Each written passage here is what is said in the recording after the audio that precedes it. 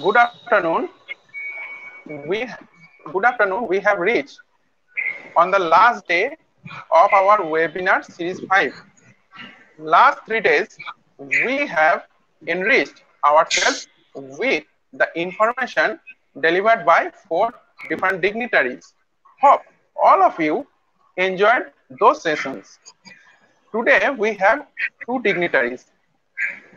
So now we move to our technical session of day 4 with taking the permission of our respected principal sir. Sir, can we proceed to our technical session? Yes, we should proceed to the next session of our technical part. And before that, just 2 or 3 words. I do hereby welcome my 2 preeminent speakers for this day, Anirban Babu and Hasan Babu, for coming together and spending with us some of their valuable time and sharing with us some of the kind of academic insights that they might have developed by this time and want to share this for the purpose of the general academia and also in particular for the student community. So I'm very happy as principal of this college, and without further delay, I hereby ask our coordinator, Souren Dutta, to move on to the next part of our session. Thank you, sir, for your valuable advice. So now we move to our technical session with Sudha Angela Dhan. Sudha?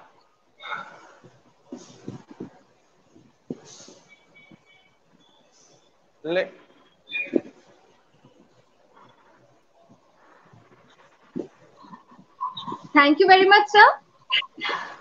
We all know that COVID-19 has affected a lot of lives today, and so it has become extremely important for us to know about its symptoms and treatments. So, to give a brief account on this topic, COVID-19, structure, infection, and transmission among humans. Today, we have Dr. Anirban Paul with us. Welcome, sir. Dr. Anirban Paul is currently an assistant professor in the Department of Botany, Suri Vidyasagar College, Birbhum. He received his MSc degree from Vishwabharati. He did his PhD in cytogenetics and plant biotechnology from Vishwabharati.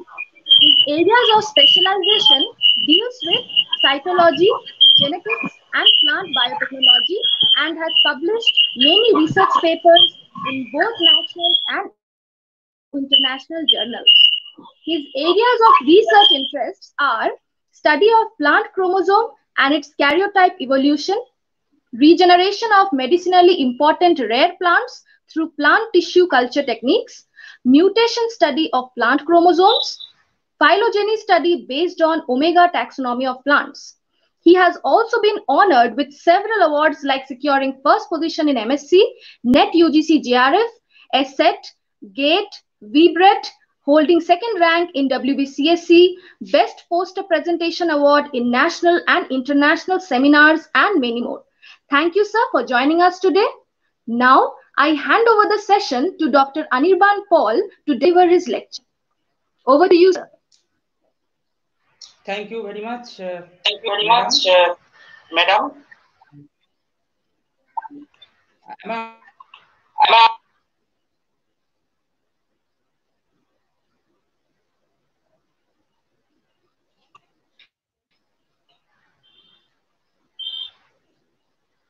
Hello. Hello. Audible?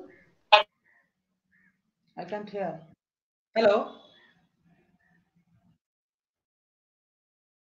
Hello.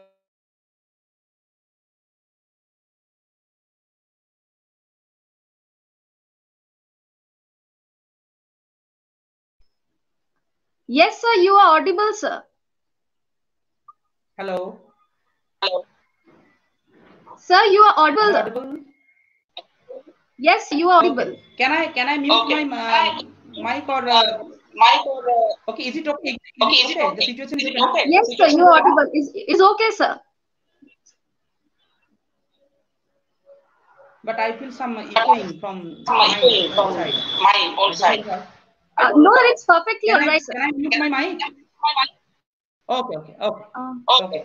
Okay. Thank you very much, madam. And a special good afternoon, everybody. I would like to thank each and every members of that organizing committee of this national level webinar. I must thank to Professor Souren Dutta, Ponabi madam, Sudha madam, and all the others who are actively engaged to organize this kind of national level webinar. I must thank to the Honorable Principal Sir of Rabindra Mahavidyalaya. It's my talk in this webinar about the recent hot topic about the COVID-19. And so today my lecture is on the COVID-19 structure, infection, transmission among the human. Okay. Is it clear now? Is it clear? Okay. I'm proceeding. So I have some question in my mind. That is also these questions are very much common for all. From where you are attending this webinar? Obviously, from most of them are attending this webinar from home. Why we stay at home? Because due to the pandemic situation of the COVID-19. You know all. Why this situation comes? Because a special type of virus infect very rapidly in the human population, and the population becomes sick. And why human is suffered? To understand that answer of that question, you have to understand the structure of the virus first, and then you have to understand the mechanism, how that pathogenicity actually takes place, and how humans are actually affected by that virus. You have to know about that. So I will discuss it later. And how does the disease spread? So this is the actually the epidemiology of the disease, and how long this situation will continue. It's the answer of this question really we don't know anyone still now, but scientists are trying to develop a vaccine. And the last question actually arises in our mind, that how do we save from that infectious disease?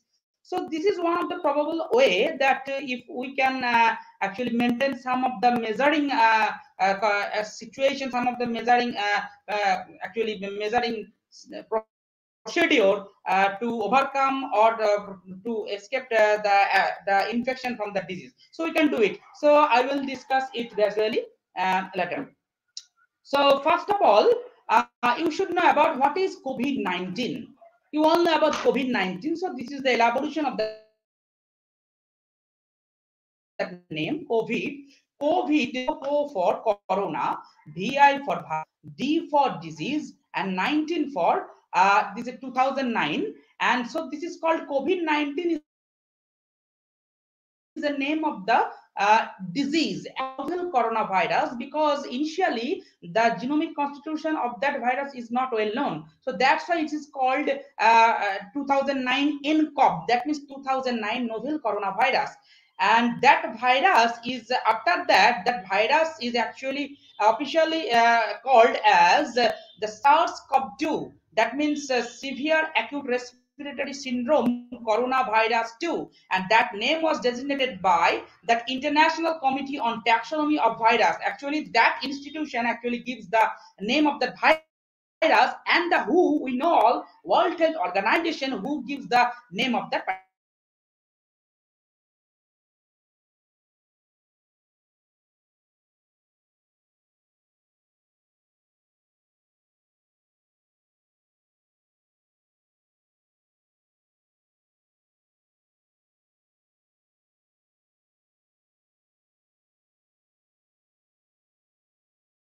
particular disease.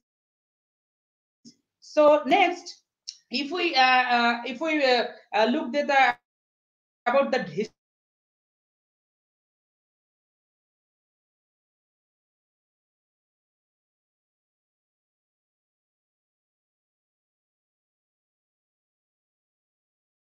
history of that, it's not new virus, not a new virus. that virus is thousands years back actually present within some members of the animals, bats, etc. But somehow the host, I will discuss it later. But here in this history, if you look at the history, or the human population was suffered, was named as a SARS-CoV. That means coronavirus is not a single virus. SARS-CoV. SARS-CoV actually causes a disease called the severe around 2003, and 8,500 people were infected on the time of that episode. After that, that is called MERS disease, Middle East syndrome disease, and caused by the same family of that virus called the MERS 2012. So these are the virus of the same group of family, same family, comes from the same family. And you will be surprised that that SARS-CoV-2, that is the organism of that endemic COVID disease, that is the 7th member of that coronavirus family who actually infect the human population. Okay, so Middle East respiratory syndrome, severe acute respiratory syndrome, or rather to say COVID-19, all actually doing the same kind of more or less symptom, and they actually infect illness. Okay, the same kind of symptom, but the symptom has a huge diversity, you know, from the mild to the severe. I will discuss it later. So what is SARS-CoV-2? SARS-CoV-2 is officially known as severe. It is initially known as the novel coronavirus, and also known as human coronavirus, HCoV-19, and it causes, as I have already told, it causes the respiratory illness. As I told, that is a member of that coronavirus family. So that virus exhibited 79% similarity with the SARS-CoV, which causes SARS disease, and 50% similarity with the MERS-CoV, which causes MERS disease. Actually, MERS disease. Now, the common symptoms, as I have already told, that is the fever, fatigue, dry cough, and pains, running nose, short throat, shortness of breath, diarrhea, etc. So there is a vast range of symptoms, and you will be surprised that 80% of the infected patient cannot show any symptoms, so they are asymptomatic. But in critical cases, COVID-19 can cause severe pneumonia, or it leads to the multiple organ failure and ultimately can lead to the death. So it has a broad range of symptoms, starting from a common cold or asymptomatic condition to the death of any patient. Now, this is the first part of my lecture. So this is the structure of the coronavirus or COVID-2. If we don't know about the structure, especially for the student, I am talking about that.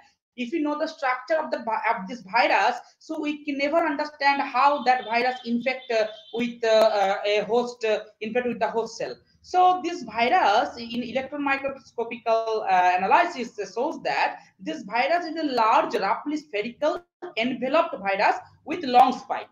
For the student purpose, I am talking that what is virus? Virus is made up of nucleoprotein structure. That means there is a nucleic acid. That nucleic acid is embedded with some proteinaceous capsid-like structure. But in some cases, virus causes enveloped structure, the bilayered envelope structure. So this is a member of the enveloped virus. The diameter of the virus is 125 nanometers, so very tiny it was. It is very tiny, but thus it has a special kind of outgrowth projection. This is called the spike. Averagely, this virus has 74 number of spike of 20 nanometer of length. So the length is quite larger than the SARS, normal SARS, and the MERS. I will discuss it later in the genomic constitution. So they have minute spike-like outgrowth or projections from the envelope. That outgrowth or projection, which is popularly known as spike because it is made up of spike protein, that spike resembles with that outer aura of that sun, that is called the corona. And the corona word is actually comes from the Latin word corona, crown, that means crown. And after that ancient Greek mythology, it is called corone, that is a garland, and from this it looks like the aura of the sun. So in electron microscopic structure, that morphology of that virus looks like the corona-like structure. That's why this name of the virus is called coronavirus, and the family is called coronavirus family. Okay. So this is the longitudinal section of that virus. So it is clearly, you show that it is a spike. It has a spike glycoprotein. So glycoprotein means the protein along with the carbohydrate moiety. So this is called glycoprotein. And the virus has the M protein, that means membrane protein.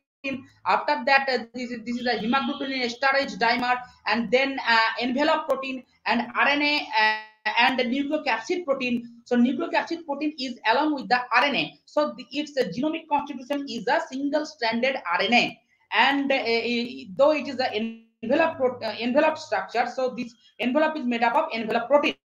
So envelope actually is a lipid bilayer which includes the membrane protein, envelope protein, and spike protein. The ratio is 1:20:300. The envelope and the membrane protein are important in forming the viral envelope and maintaining its structural shape. If we go to the if we go to the taxonomy of that virus, so it fall under the genus beta coronavirus. So who are the beta coronavirus genus? The species which be having envelope structure, which has positive sense, a single-stranded virus, single-stranded RNA, and it infect mainly in human and mammals. So if we look into the actually the systematic position of that virus, you can easily see that there are 4 genera of that family Coronaviridae.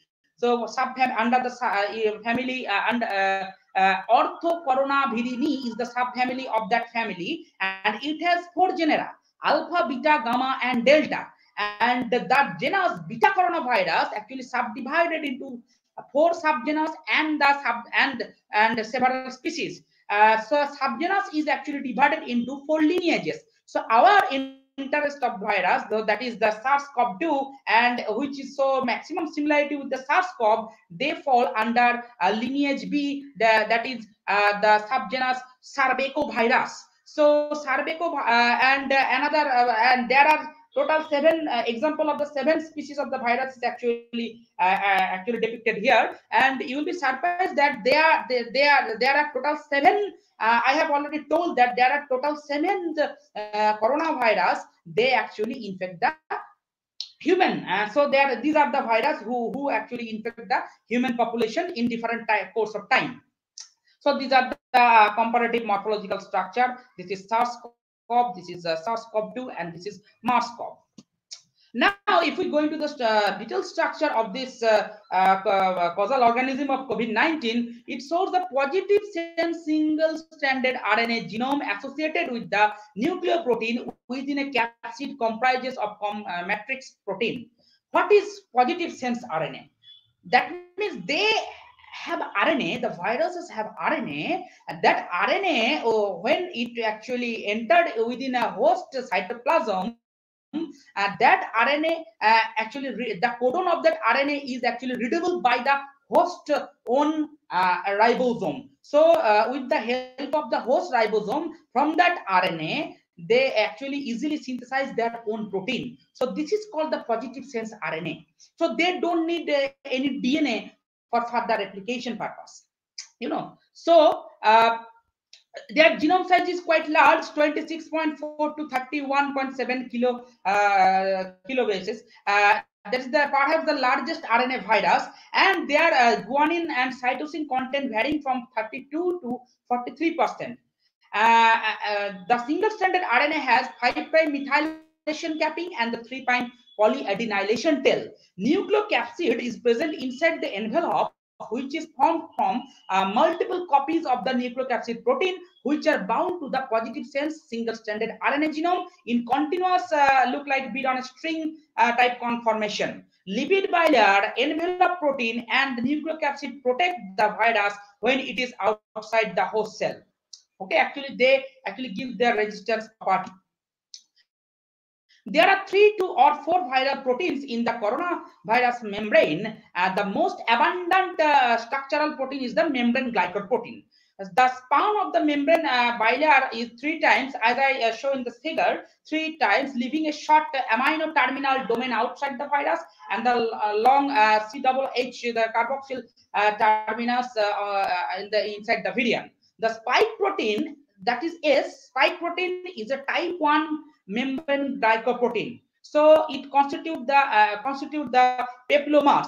Now this spike glycoprotein is the main inducer of neutralizing the antibody. So this line is very important. So though the spike is composed of protein along with a carbohydrate moiety, that carbohydrate actually gives their resistant property against the host and host immune system. So in this way, they actually infect the host, and host sometimes the immunosuppressive host actually gradually infected and gradually seriously ill by the infection of that kind of virus. So due to the presence of the S glycoprotein actually present on that the spike structure, and the envelope protein probably determines the formation and composition of the coronaviral membrane. That means the membrane protein plays predominant role in the interaction formation, intercellular formation of viral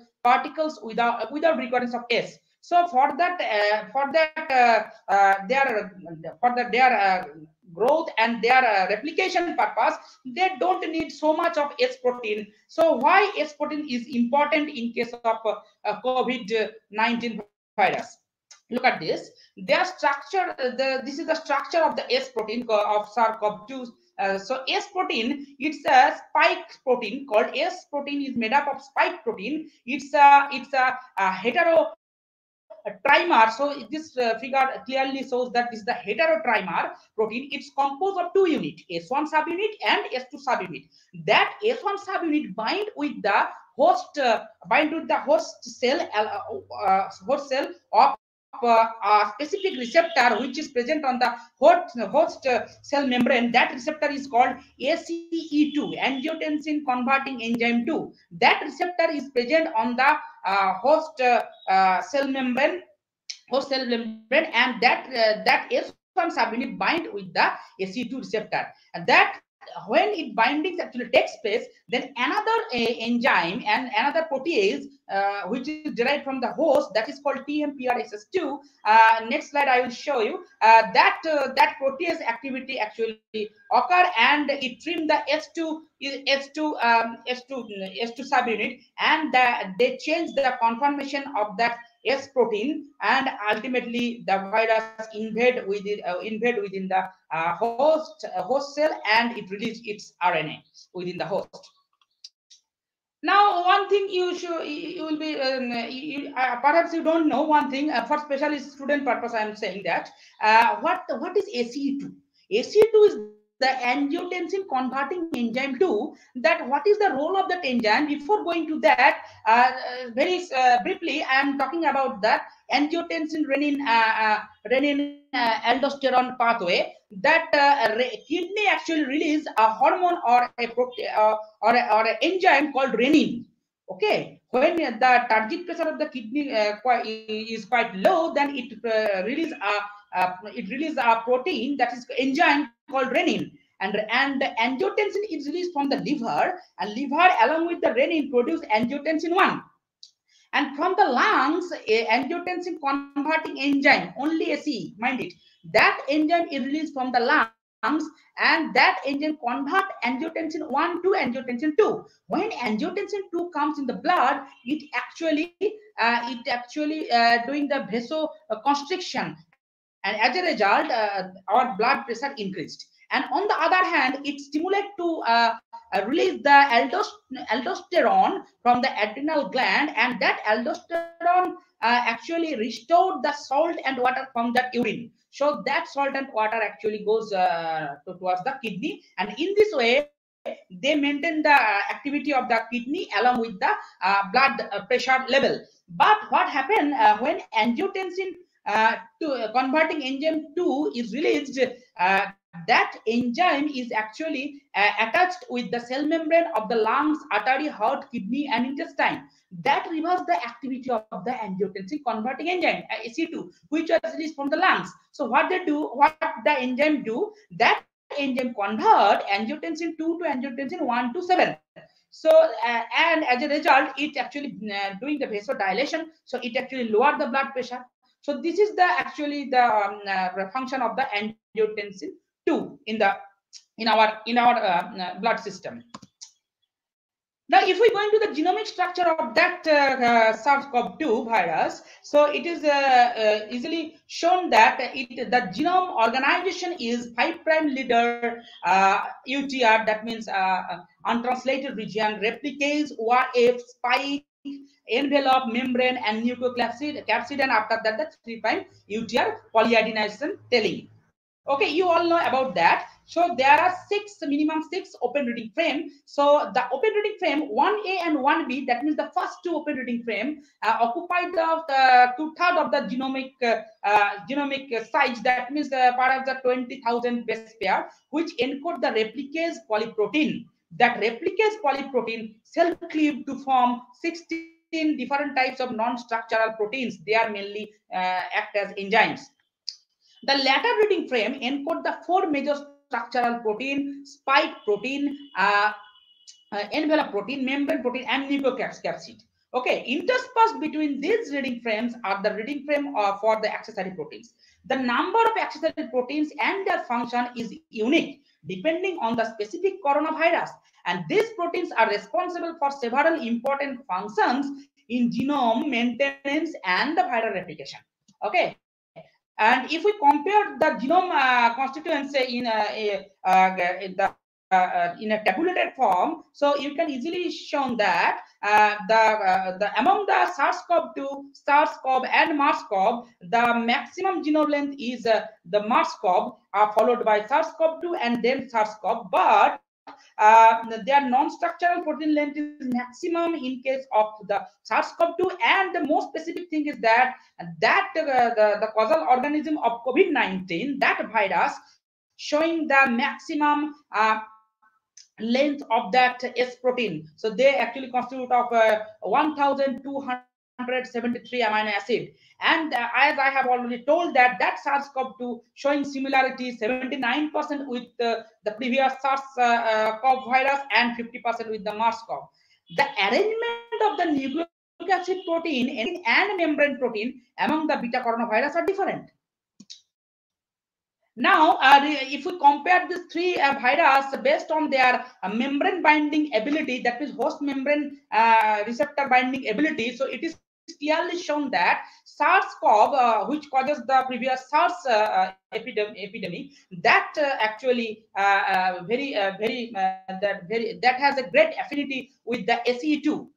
MERS-CoV, which causes MERS disease, that virus actually bind with the dipeptidyl peptidyls 4, that is DPP4, is another kind of cell membrane receptor. But in our case, SARS-CoV-2, this virus bind with the both receptor, but maximum this virus bind SE2 with the SE2 receptor.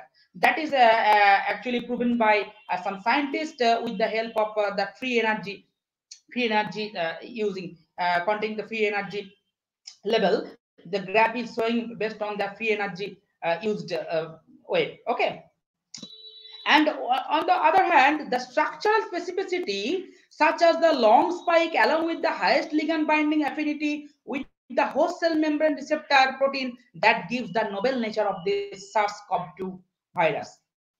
Now, coming to the second part of my lecture, how this virus infect the human cells, especially in the cells of respiratory system. That means the cells which are more susceptible to regarding the infection because that cell showing maximum amount of that SE2 binding receptor. Okay, so I have divided this infection part into three parts. One is the binding of coronavirus with the host cell membrane, then entrance of the virus within the host cell, and third is the replication or multiplication or proliferation of the virus within the host cell. So in the first part, how this coronavirus bind with the host cell membrane, just look, this is a virus, and that virus, if the cryogenic electron microscopy study has been done, which shows that this is the magnifying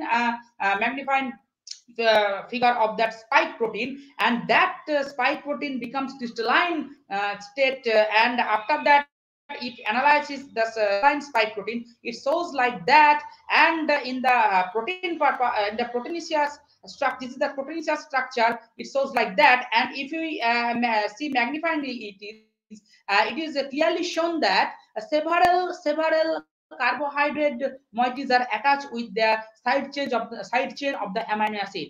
Now, as I have already told that the role of this carbohydrate is to give its resistance from the host immune system, and that carbohydrate, due to the presence of the carbohydrate with the protein, this is called the glycoprotein structure. And this is the enlarged view of the binding site of the S1 subunit. So S1 subunit shows 3 binding site. That's why it is called homotrimers.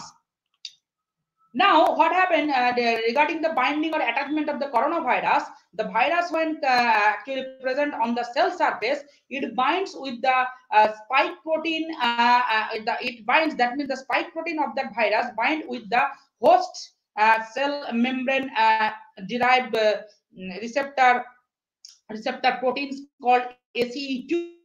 When the ACE2 binds with the S1 subunit of that virus, another host derived protease enzyme called TMPRSS2 that actually react with the S1 subunit, which actually as a result trim the that S protein, and it changes conformation. That means S protein change its conformation, and as a result the whole the breakdown of that spike protein by host cell derived protease occur, and after that breakdown of the surface protein and envelope protein by host derived protease actually occur. Then what happened after that? The process is actually not confirmed, but scientists are actually confused, that they stated that there are 2 types of mechanism may be happened. One is that when this breakdown of that surface proteins are actually happen, then after it adhere with the host cell surface, and then it uncoat, and from that virus the single stranded positive sense RNA released from that virus, and it goes within the host cytoplasm. And on the other hand, what happens, some scientists say that the whole virus is actually engulfed by the host cell membrane derived vesicle, that is called endosome, and this is called endocytosis. So that is the engulfment of whole virus within endosomal vesicle through the endocytosis. Now what happened? Within the cytoplasm, lysosome actually present. That lysosome bind with the endosome, and it uncoated the envelope, and finally single stranded RNA is released within the cytoplasm of that host cell. It is clear, it will be clear if I am showing that video. If I am showing the video, okay.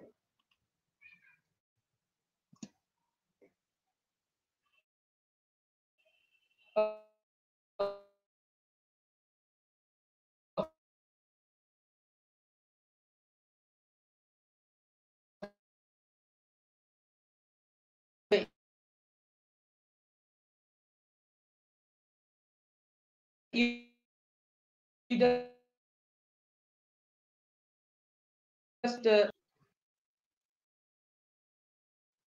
yes, when this comes to the host surface, that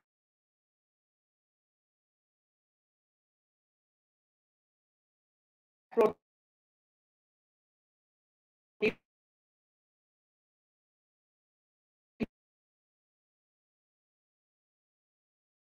I don't actually, scientists don't know actually, but this spike protein binds with that ACE2 receptor, will give this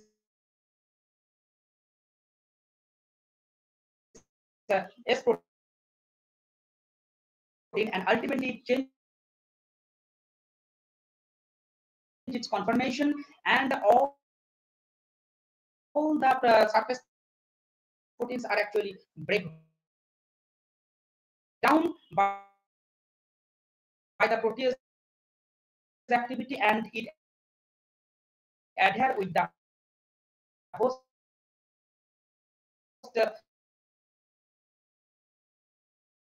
surface, and after that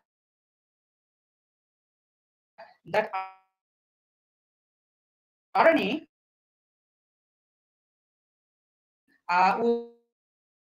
of that viral RNA actually released from uncoated and release it within the host cytoplasm. Okay, this is one way. Another way is that host with the host cell membrane form a vesicle-like structure that is called endosome, and that process is called endocytosis. Then it totally engulfs the cell, holds the viral cell within the cytoplasm, and within you know that within the host cytoplasm, a cell organelle is called lysosome. Lysosome is a highly acidic cell organelle containing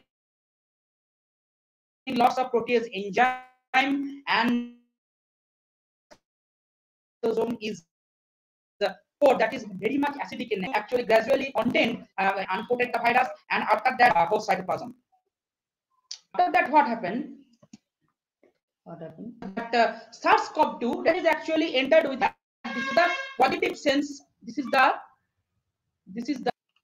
sorry.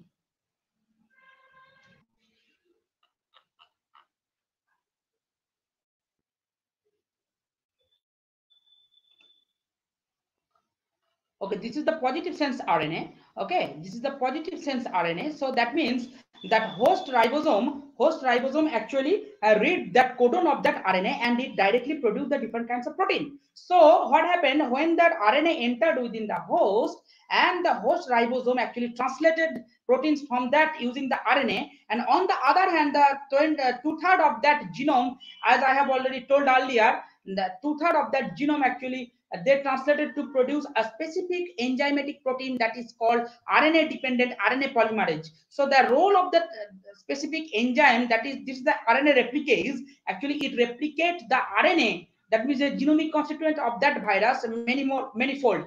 I will discuss it in an elaborate manner. And in this way, the viral particles are actually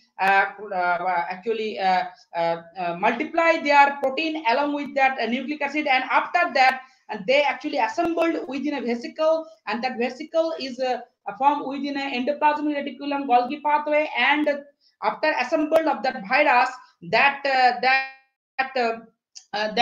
bubbles of that vesicle is gradually going towards the outermost part of the cell. This process is called the exocytosis. So endocytosis, viral cell proliferation, endoplasmic Golgi pathway, and after that exocytosis occur. It is very elaborately shown with the help of this video.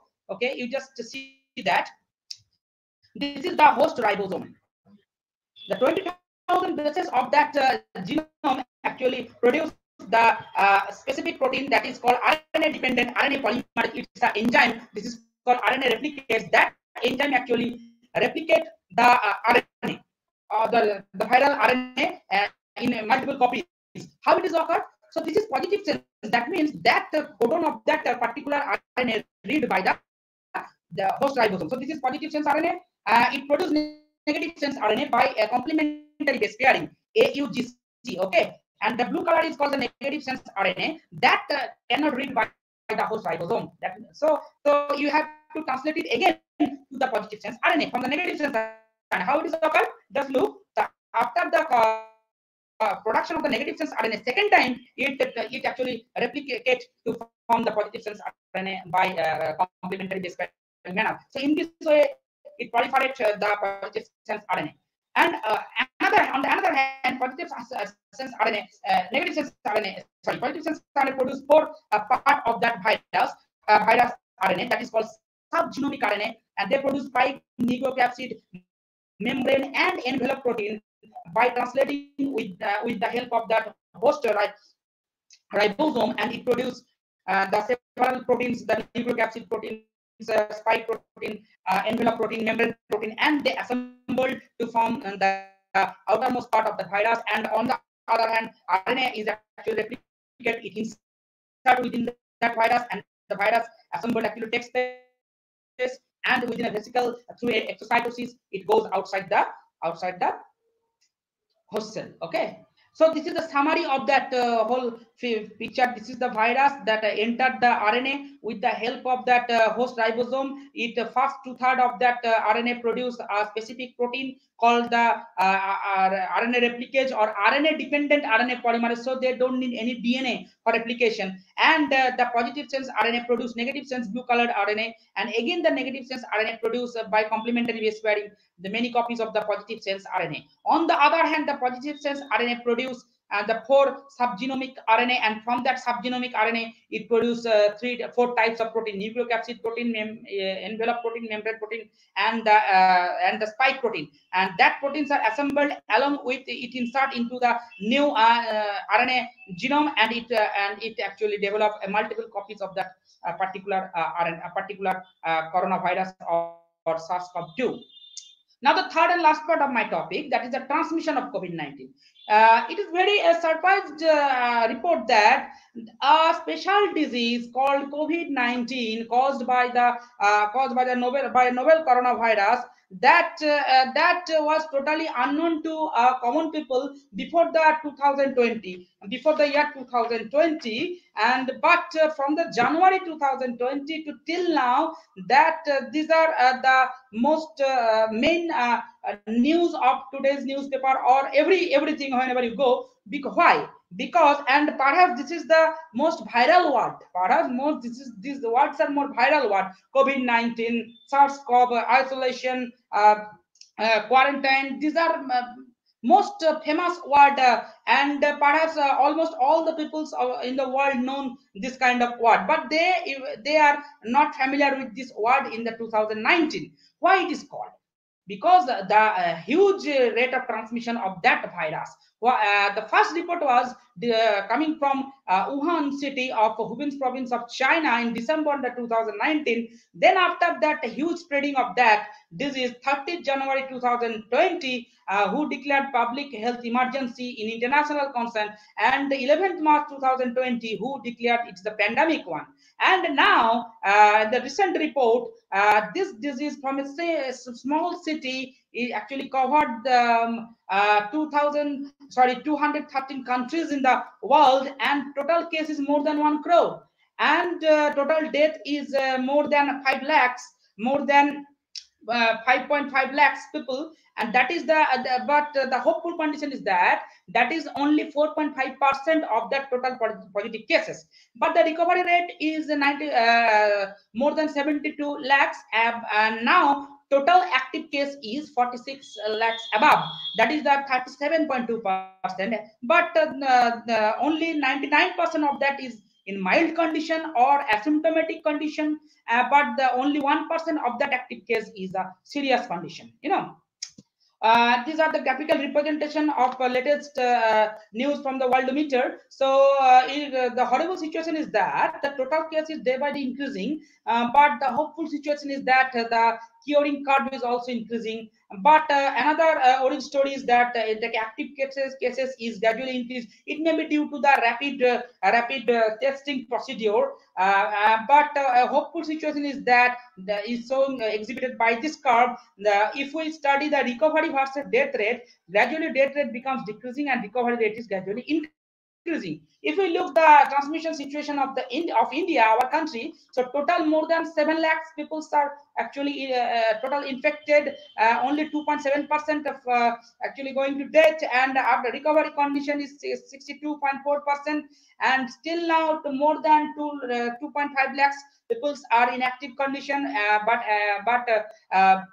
out of this only 8,944 patients are actually in a critical case. But one of the worried situation is that India stands 3rd position according to the Worldometer ranking, the USA followed by Brazil and then India, based on the total cases. And this map indicates the confirmed cases as per million Indian residents. Now the question is how this virus actually spread the human population so rapidly. So if we go into the origin of that virus, as I told, that coronavirus is not a new virus family; it's a very old one, and that was a zoonotic or that origin. And most probably the virus comes from that bat. If we look into the history of the MERS epidemic, the camel was the intermediate host in the Saudi Arab. During the SARS outbreak, the cavet cat was the intermediate host. From that cat, it comes into the human population. But in this situation, scientists are actually not in a sure condition, but scientists actually predict that, and that pangolin maybe the intermediate host from which it comes into the human population, and after coming the human population, it spread through sneezing, coughing, talking and breathing in this way. That means it actually spread very rapidly through respiratory droplets in a very minute size. It may be present in less than 5 micrometer in diameter respiratory droplets, and it float into the air, and it float into the air in a long period, and it transmitted others over a distance more than 1 meter. So these are the direct contact. Indirect contact may happen if some droplets fall into any object, falling upon an object, and if we actually somehow touch that object, and somehow that touching actually comes into our respiratory system somehow, so we can easily infect by this virus. So this is the main reason why this virus actually spread very rapidly and becomes pandemic, cause pandemic situation. But don't worry, we must have to prevent this virus. We have to prevent from the attack of the virus by some cultural preventive way. Yeah, we can use this way, but that is not 100% confirmed way. But that is, if we maintain this procedure, we can maximum save ourselves from that attack of that virus. So what are these? You should always maintain the social distance in more than 6 feet. You always wear N95 masks when you go outside the home. You must wear the face shield. You always wash frequently hand with the soap and alcohol-based hand sanitizer. And their alcohol or the soap actually uncoat that virus capsid or virus envelope. So actually virus actually dead. People's mainly the health staff especially can wear the PPE kit, personal protective equipment kit, when they go towards the patient of the COVID infected patient or COVID infected zone. Several mobile apps are already actually produced in the market, and the government actually says to follow these apps to know what are the zones of the COVID infected zones, and you will be aware about the COVID infection procedure, COVID infection zones. So you can use the different kinds of mobile apps, Arogya Setu, symptoms of COVID-19, etc. So finally, don't upset one day. Obviously come when the environment is free from this COVID-19 virus. So we are waiting for that day. But before that, prevention is better than cure. You keep it always in your mind, and you stay isolate. You stay separate from that gathering, or you always wear mask and etc. What I have talking here. So stay well, stay safe. Thank you very much. Am I audible? Yes, yes.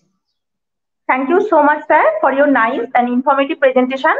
We have enriched a lot from your lecture. The question answer session will be held after the second lecture. So, sir, you are requested to stay with us. Okay, thank you. Now, I would like to introduce our second speaker, Dr. Kazi Nurul Hasan. Welcome, sir. Dr. Hasan is the Assistant Professor of Department of Zoology, Sidho-Kanho-Birsha University. He has obtained his MSc and PhD from Visva-Bharati University. He has 5 years teaching experience. He has worked as Assistant Professor at Darjeeling Government College. He has 12 international and 1 national publication. He is the life member in Society for Reproductive Biology and Comparative Endocrinology. He is the National Editorial Board member of 2 journals. He is the reviewer of proceedings of the National Academy of Science and Biological Sciences, Springer. Besides, he is the writer of many books and book chapters. He is the principal investigator of an UGC-funded major research project under FRPS scheme since 2019. At present, 2 students are doing PhD under his supervision. His area of research interest is chronobiology, reproductive endocrinology, and space biology. Now, I would like to invite Dr. Hasan to deliver her presentation. Please, sir, over to you. Hello. Hello. Yes, sir, you are audible. Thank you, madam. Thank you. I am very much thankful to Professor Prasanta Bhattacharyya, Principal Chair of Rabindra Mahavidyalaya, and all the faculty members and technical persons for conducting this type of beautiful webinar program. Best wishes to all my beloved students which are present beyond the screen. Again, thanks for inviting me. Now, I will discuss an interesting but very simple topic, melatonin and polycystic ovarian syndrome. I will discuss my topic, melatonin and polycystic ovarian syndrome, into 2 parts. First of all, we have to know what is polycystic ovarian syndrome, how polycystic ovarian syndrome is developed, and second part is melatonin and how melatonin may use in the treatment of polycystic ovarian syndrome. So next, what is polycystic ovarian syndrome? I will discuss my all topics in a very simple way so that it will be easily digestible for all the graduate level students, because this type of seminar is not only for all the faculty members. I think this is also in a simple way so students can easily understand. So polycystic ovarian syndrome ki kake bole polycystic ovarian syndrome? Polycystic ovarian syndrome হচ্ছে যে এমন একটা disease বা syndrome যেখানে ওভারির মধ্যে, human ওভারির মধ্যে প্রচুর পরিমাণে সিস্ট দেখা যায়। তো এখন সিস্ট কাকে বলে, হোয়াট ইজ সিস্ট? ওভারির মধ্যে নর্মালি যে ফলিকুলার ডেভেলপমেন্ট হয়, সে নর্মাল ফলিকুলার ডেভেলপমেন্টের ক্ষেত্রে গ্র্যাজুয়ালি ফলিকেলগুলো ডেভেলপ করে একটা স্টেজ থেকে নেক্সট স্টেজ, এবং during the time of ovulation O mature একটা ওভাম রিলিজ হয়ে যায়। কিন্তু যদি একটা ম্যাচিওর ওভাম রিলিজ হতে না পারে, তাহলে সেই ওভামটা কিন্তু ইম্যাচিওর কন্ডিশনে ওভারির মধ্যে থেকে যায়, এবং সেই যে ইম্যাচিওর ফলিকেল যেটা ওভারির মধ্যে থেকে যায়, সাস্টেন করে যায়, তার সাইডে একটা ফলিকুলার গ্রোথ, একটা ভাইব্রেট কিছু টিস্যু গ্রো হয়, এবং সেটা ওয়াটার লাইক একটা স্যাক স্ট্রাকচার তৈরি হয়। This is called cyst, ovarian cyst. তো নর্মালি ওভারির মধ্যে কিন্তু নর্মালি ফিজিওলজিক্যাল কন্ডিশনে সিস্ট থাকে, যে সিস্ট গুলো মানে যে ফলিকেল গুলো রিলিজ হতে পারে না, কিন্তু তাকে আমি প্যাথোলজিক্যাল সিস্ট বলবো না, তাকে আমি পলিসিস্টিক ওভারিয়ান সিনড্রোম বলবো না। তো পলিসিস্টিক ওভারিয়ান সিনড্রোম বা পলিসিস্টিক ওভারিয়ান ডিজিজ আমি তাকে কখন বলবো?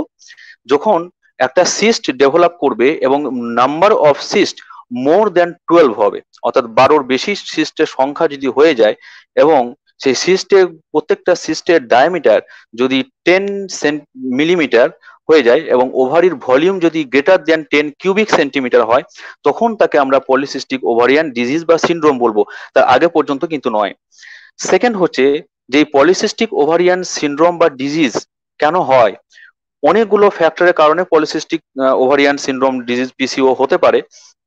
তার মধ্যে মেজর যে কারণগুলো দেখা যায় সেটা হচ্ছে হাইপার অ্যান্ড্রোজেন, অর্থাৎ অ্যান্ড্রোজেন লেভেল যদি ব্লাডের মধ্যে বেশি হয়ে যায়। এখন অ্যান্ড্রোজেন কি? অ্যান্ড্রোজেন বলতে এখানে যে সমস্ত অ্যান্ড্রোজেন গুলো ব্লাডে বেশি হয় ফিমেলের ক্ষেত্রে, সেটা হচ্ছে টেস্টোস্টেরন। যদি আমরা জানি টেস্টোস্টেরন একটা মেল সেক্স হরমোন, বাট ফিমেলের ক্ষেত্রেও কিন্তু ইস্ট্রোজেন তৈরি হয় টেস্টোস্টেরন থেকেই। তো এই টেস্টোস্টেরন লেভেল যদি হাই হয়, তার সঙ্গে ইনসুলিন লেভেল যদি হাই হয়, আর একটা হচ্ছে লাইফস্টাইল। বিশেষ করে ফিমেলদের মধ্যে লাইফস্টাইলের চেঞ্জের জন্যই কিন্তু পলিসিস্টিক ওভারিয়ান সিনড্রোমের আজকে এত বেশি প্রকোপ। থার্ড হচ্ছে যে পলিসিস্টিক ওভারিয়ান সিনড্রোমের ক্লিনিক্যাল ম্যানিফেস্টেশন গুলো কি কি। ক্লিনিক্যাল যে ম্যানিফেস্টেশন গুলো দেখা যায় তার মধ্যে এটা যেহেতু একটা সিনড্রোম, তোমরা নিশ্চয়ই জানো, আমি বিশেষ করে স্টুডেন্টদের উদ্দেশ্যে বলছি, সিনড্রোম তোমরা জানো যে সিনড্রোম হচ্ছে যে কোনো একটা ডিজিজে যখন একটা পার্টিকুলার সিমটম থাকে না, অর্থাৎ একটা কালেকটিভস অফ সিমটমস যখন থাকে, যে ডেফিনিট কোনো সিমটম যখন থাকে না, তো এখানে বিভিন্ন ধরনের সিমটম দেখা যায়। তার মধ্যে যেটা মেজর, যেটা থেকে তুমি বুঝতে পারবে যে পলিসিস্টিক ওভারিয়ান ডিজিজ হতে পারে, সেটা হচ্ছে ইরেগুলার মেনস্ট্রুয়েশন এবং তার সাথে হচ্ছে ইনফার্টিলিটি। আর কি হয়, অ্যান্ড্রোজেন লেভেল হাই থাকার জন্য এখানে দেখা যায় যেটা, সেটা হচ্ছে হিসুটিজম। হিসুটিজম কি? হিসুটিজম হচ্ছে abnormal growth of here in female in face, chest and like mail. তখন বোঝা যায় যে পলিসিস্টিক ওভারিয়ান সিনড্রোম হতে পারে। নেক্সট, পলিসিস্টিক ওভারিয়ান সিনড্রোম কিন্তু আমরা আজকে ডিসকাস করছি, কিন্তু এই রোগটা আজকেকার নয়, ইটস মোর প্রিভ্যালেন্ট। এটা অনেক আগে থেকে কিন্তু দেখা যায় এবং খুব প্রিভ্যালেন্ট এটা। তো এটা ফার্স্ট ডিসকভার হয় বাই স্টেন অ্যান্ড লেভেনথাল ইন 1935। কিন্তু তখন এ কেন হয় বা কি জন্য, এর এপিডেমিওলজি কত কি ধরনের সেটা কিন্তু জানা যায়নি। ইন 1980 ফার্স্ট দেখা যায় যে এর একটা কারণ হচ্ছে ইনসুলিন। তার মেজর কারণগুলো আগে জানা ছিল যে endocrine disorder, because polycystic ovarian syndrome কিন্তু একটা এন্ডোক্রাইন ডিসঅর্ডার। তার সাথে সাথে যে আরো অন্য কারণ থাকতে পারে সেটা ফার্স্ট ডিসকভার হয় in 1980 due to the high level of ইনসুলিনের জন্য, এটা কিন্তু প্রথম বোঝা যায়। তো নেক্সট হচ্ছে যে prevalence of PCOD in India. ইন্ডিয়াতে যদি আমি দেখি তাহলে দেখব যে পিসিওডি বা পলিসিস্টিক ওভারিয়ান ডিজিজ কিন্তু ডিফারেন্ট রিপ্রোডাক্টিভ এজে কিন্তু ডিফারেন্ট ভাবে এফেক্ট করে। তো রিপ্রোডাক্টিভলি অ্যাক্টিভ যারা, অর্থাৎ যারা এজটা বিয়ন্ড 25-26, তাদের ক্ষেত্রে থেকে যত বেশি যাব আমি, পিসিওডির পরিমাণ বা ফ্রিকোয়েন্সি কিন্তু কম, অর্থাৎ 6 to 8% in case of India. কিন্তু যদি অ্যাডোলেসেন্ট পিরিয়ড থেকে দেখা যায়, অর্থাৎ ইয়াং দের ক্ষেত্রে এর প্রকোপ কিন্তু সবসময় বেশি, এবং সেটা 30 to 36% গার্লস এর ক্ষেত্রে দেখা যায়। তার কারণ হচ্ছে যে এখানে যত বেশি পরিমাণ তুমি এজের দিকে যাবে, তত কিন্তু রিপ্রোডাক্টিভ অ্যাক্টিভিটিটা কমতে থাকে। আর অ্যাডোলেসেন্ট পিরিয়ড থেকে রিপ্রোডাক্টিভ অ্যাক্টিভিটি বেশি থাকে, সেই সময় ফলিকেল বেশি করে গ্রোথ ফেজে যায়। এবং আরেকটা হচ্ছে লাইফস্টাইল, তার জন্যই কিন্তু এই প্রিভ্যালেন্সটা ইয়াং দের ক্ষেত্রে অনেক বেশি হয়। নেক্সট, প্রথমে আমাকে জানতে হবে যে পিসিওডি জানতে গেলে আমাকে প্রথমে জানতে হবে যে নর্মাল ফলিকুলার ডেভেলপমেন্টটা কিভাবে হয়। এটা জানতে পারলে আমি বুঝতে পারবো যে পিসিওডি কিভাবে হয়। তো নর্মাল ফলিকুলার ডেভেলপমেন্ট কিভাবে হয়, আমরা হয়তো অনেকেই জানি যে ওভারির মধ্যে যে ফলিকুলার ডেভেলপমেন্টটা হয়, সে ফলিকুলার ডেভেলপমেন্ট ইনিশিয়াল স্টেজেস থেকে শুরু হয়, যেটা তাকে বলা হয় উগোনিয়া। উগোনিয়া হচ্ছে একদম যেটা ইনিশিয়াল স্টেজের সেল, যেটা সংখ্যা খুব কম থাকে এবং যেটা সাইজে খুব ছোট হয় ইনিশিয়ালি যখন হয়। এবার এই যে উগোনিয়া, সেটা আস্তে আস্তে ডেভেলপ করে ফার্স্ট যে সেলটা তৈরি হয়, this is called primordial germ sell. এই প্রাইমোর্ডিয়াল জার্ম সেল এটা ওয়ান কাইন্ড অফ হাইপারট্রফি, অর্থাৎ সেলটা সাইজে বড় হয়। এরপর এই প্রাইমোর্ডিয়াল জার্ম সেলটা ডিভাইড করে প্রাইমারি ফলিকেলস, নেক্সট সেকেন্ডারি ফলিকেলস, এগুলো তৈরি হয় কিভাবে, hypertrophy and hyperplasia. Hypertrophy means সাইজটা, সেলটা সাইজে বাড়ে, and hyperplasia means number of sales R increased, সেগুলো ডিভিশন হয়, বলে মাইটোটিক ডিভিশনের মাধ্যমে সেলের সাইজটা বেড়ে যায়। এরপর এই যখন সেকেন্ডারি ফলিকেলস তৈরি হলো, তার মধ্যে আর একটা সেল নেই। প্রথম যে উগোনিয়া দিয়ে শুরু হয়েছিল সেই সেলটা তো আছেই, তার সঙ্গে আরো যে সেলগুলো ডিভাইড হলো, সেই ডিভাইডিং সেলগুলো তৈরি করে সোমাটিক সেলস। তাহলে একটা রইলো জার্ম সেল আর অনেকগুলো তৈরি হলো সোমাটিক সেল। এই সোমাটিক সেলগুলো থেকে যেটা দুটো ভাগে ভাগ করা হয়, একটা বাইরের দিকে সোমাটিক সেলগুলোকে বলা হয় থিকা সেল, আর ভিতরের দিকে সেলগুলোকে বলা হয় গ্রানুলোসা সেল। তাহলে দুটো ধরনের সেল তৈরি হলো। এই পর্যন্ত ফেজটাকে আমরা বলবো প্রি অ্যান্ট্রাল ফেজ, অর্থাৎ অ্যান্ট্রাম বলে একটা যে ক্যাভিটি তৈরি হয় ওভারির মধ্যে, ওসাইট ফলিকুলের মধ্যে, সেই অ্যান্ট্রামটা তখনও তৈরি হয়নি, so it is called pre antral.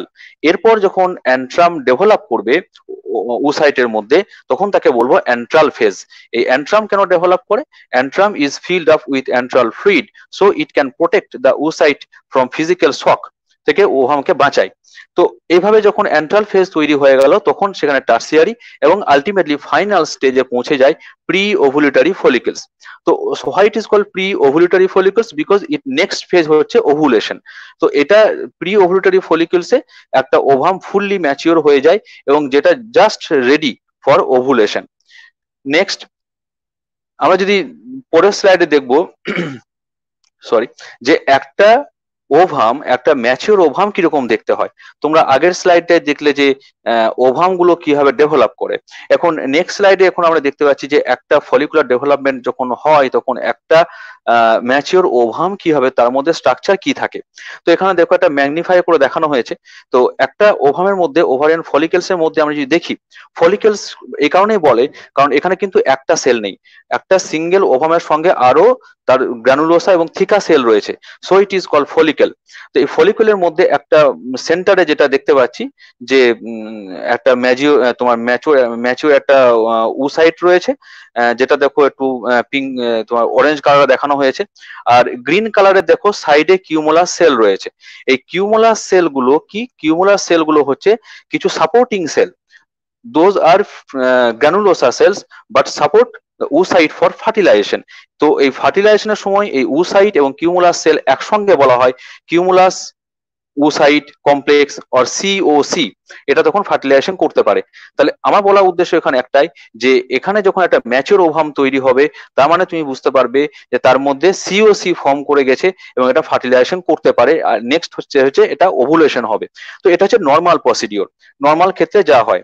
Next কিন্তু পিসিওডির ক্ষেত্রে বা পিসিওর ক্ষেত্রে কি হয়, বাঁদিকের যে ফিগারটা দেখানো আছে সেটা কিন্তু নর্মাল ওভারির ক্ষেত্রে, অর্থাৎ নর্মাল ওভারির ক্ষেত্রে যেমন ফলিকুলার ডেভেলপমেন্ট হচ্ছে step by step, primordial follicles, primary follicles, secondary follicles, so on, and ultimately it forms corpus luteum after ovulation, and corpus luteum forms the hormone progesterone. So progesterone level high হয় নর্মালের ক্ষেত্রে।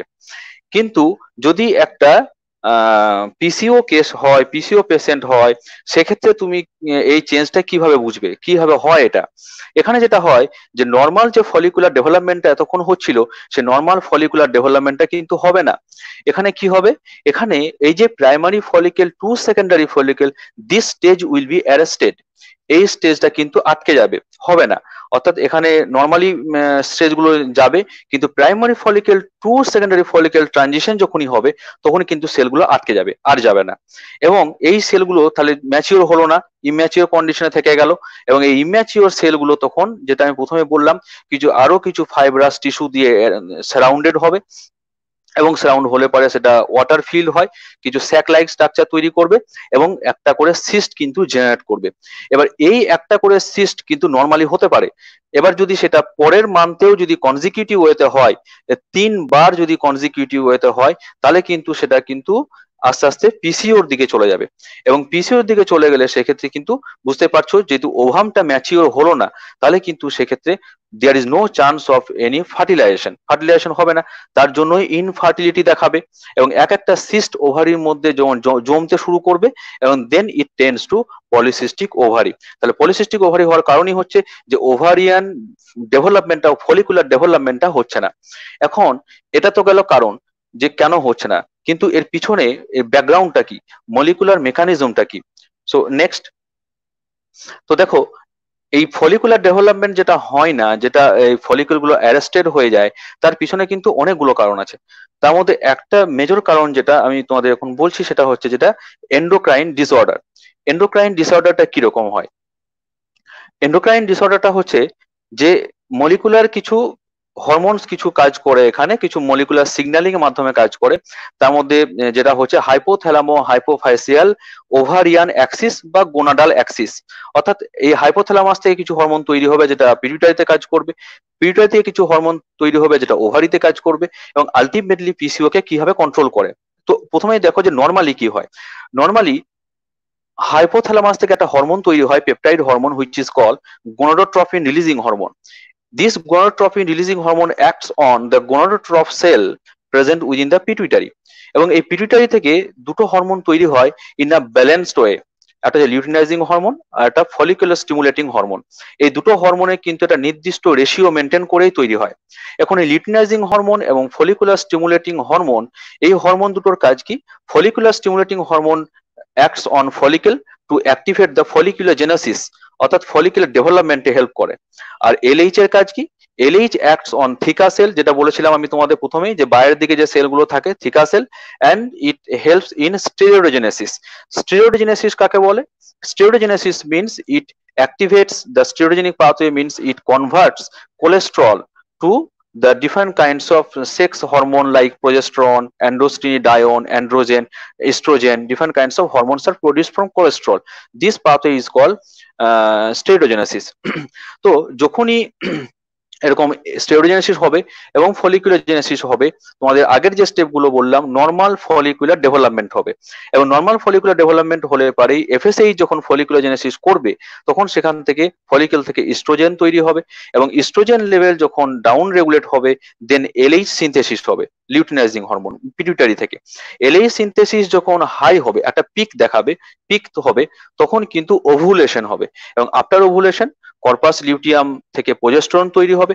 যখনই progesterone তৈরি হবে, progesterone helps in negative feedback on luteinising hormone. তো luteinising hormone down হবে, progesterone hormone down হবে, oestrogen কমবে এবং নেক্সট মেনস্ট্রুয়াল সাইকেল হবে। কিন্তু পিসিওর ক্ষেত্রে কি হয়? পিসিওর ক্ষেত্রে কিন্তু এটা হয় না। পিসিওর ক্ষেত্রে এখানে ডিস্টারবেন্স হয়। কি ডিস্টারবেন্স হয়? এই গনাডোট্রপিন রিলিজিং হরমোনের সিনথেসিস বেড়ে যায়।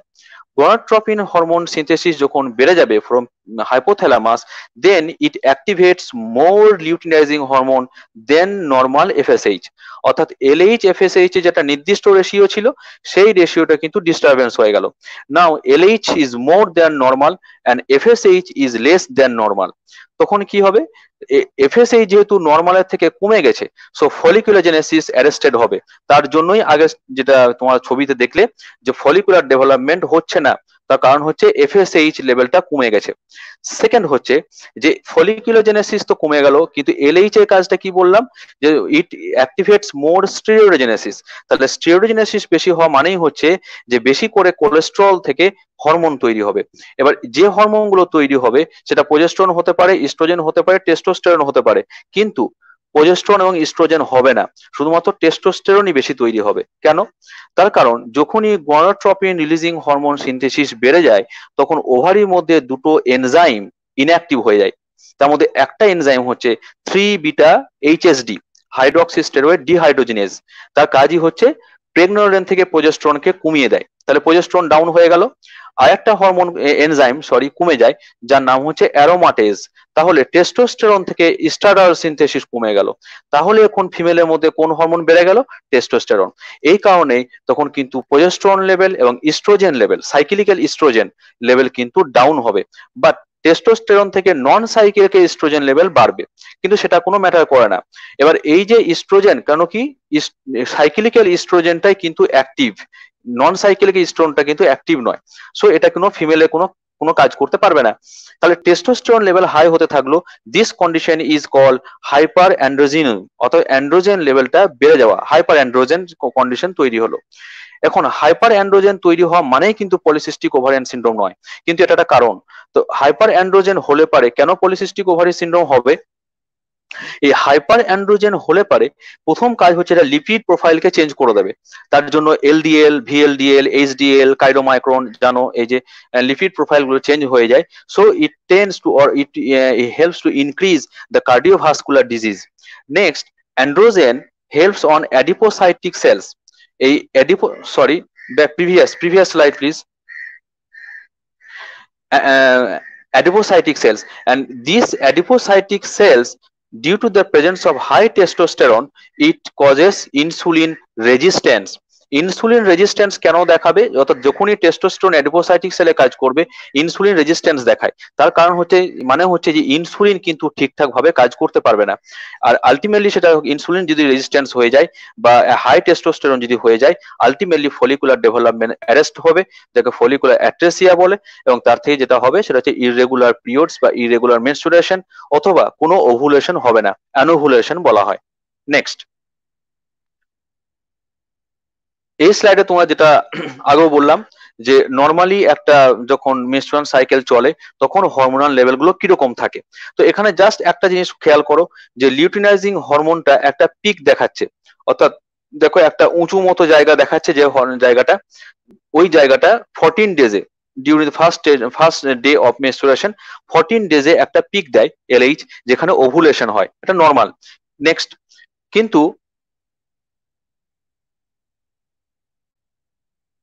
পিসিওর ক্ষেত্রে কি হয়? পিসিওর ক্ষেত্রে ভালো করে খেয়াল করলে দেখো ফলিকুলার স্টিমুলেটিং হরমোন, ডান দিকের ছবিটা, ফলিকুলার স্টিমুলেটিং হরমোনের লেভেল কিন্তু কম আছে দেন দ্য লিউটিনাইজিং হরমোন, এবং লিউটিনাইজিং হরমোন কিন্তু ইট মেনটেন্স আ পারসিস্টেন্ট লেভেল, একটা কনস্ট্যান্ট লেভেল রয়েছে, কখনোই কিন্তু বাড়ছে না বা কমছে না। আগের ছবিতে দেখেছিলে লিউটিনাইজিং হরমোন একটা পিক দেয়, এখানে কিন্তু কোনো পিক দেবে না, অর্থাৎ লিউটিনাইজিং হরমোন বেশি থাকবে ঠিকই, কিন্তু কখনোই তার সার্জটা একটা পিক দেবে না, দেয়ার ইজ নো পিক। এই পিক না দেওয়ার জন্য একটা ফ্রি রানিং কন্ডিশনের জন্য কিন্তু কোন রকম এখানে নেক্সট ওভুলেশন হবে না। নেক্সট দেখো এই জায়গাটা খেয়াল করো, এখানে কিন্তু কোন রকম একটা পিক দেয়নি, বাঁ দিকে ছবির সাথে কম্পেয়ার করো, তার জন্য কিন্তু এখানে ওভুলেশন হবে না। নেক্সট, এবার নেক্সট হচ্ছে যেটা, এটা তো গেল যে এন্ডোক্রাইন ডিসঅর্ডার বা হরমোনাল কিছু ডিসঅর্ডার। নেক্সট হচ্ছে যেটা যে নর্মাল যে ওভারির ক্ষেত্রে যখন ওভুলেশন হয় তখন রেডক্স স্ট্যাটাস বলে একটা জিনিস এখানে কাজ করে ওভারির ক্ষেত্রে। রেডক্স স্ট্যাটাস জিনিসটা কি?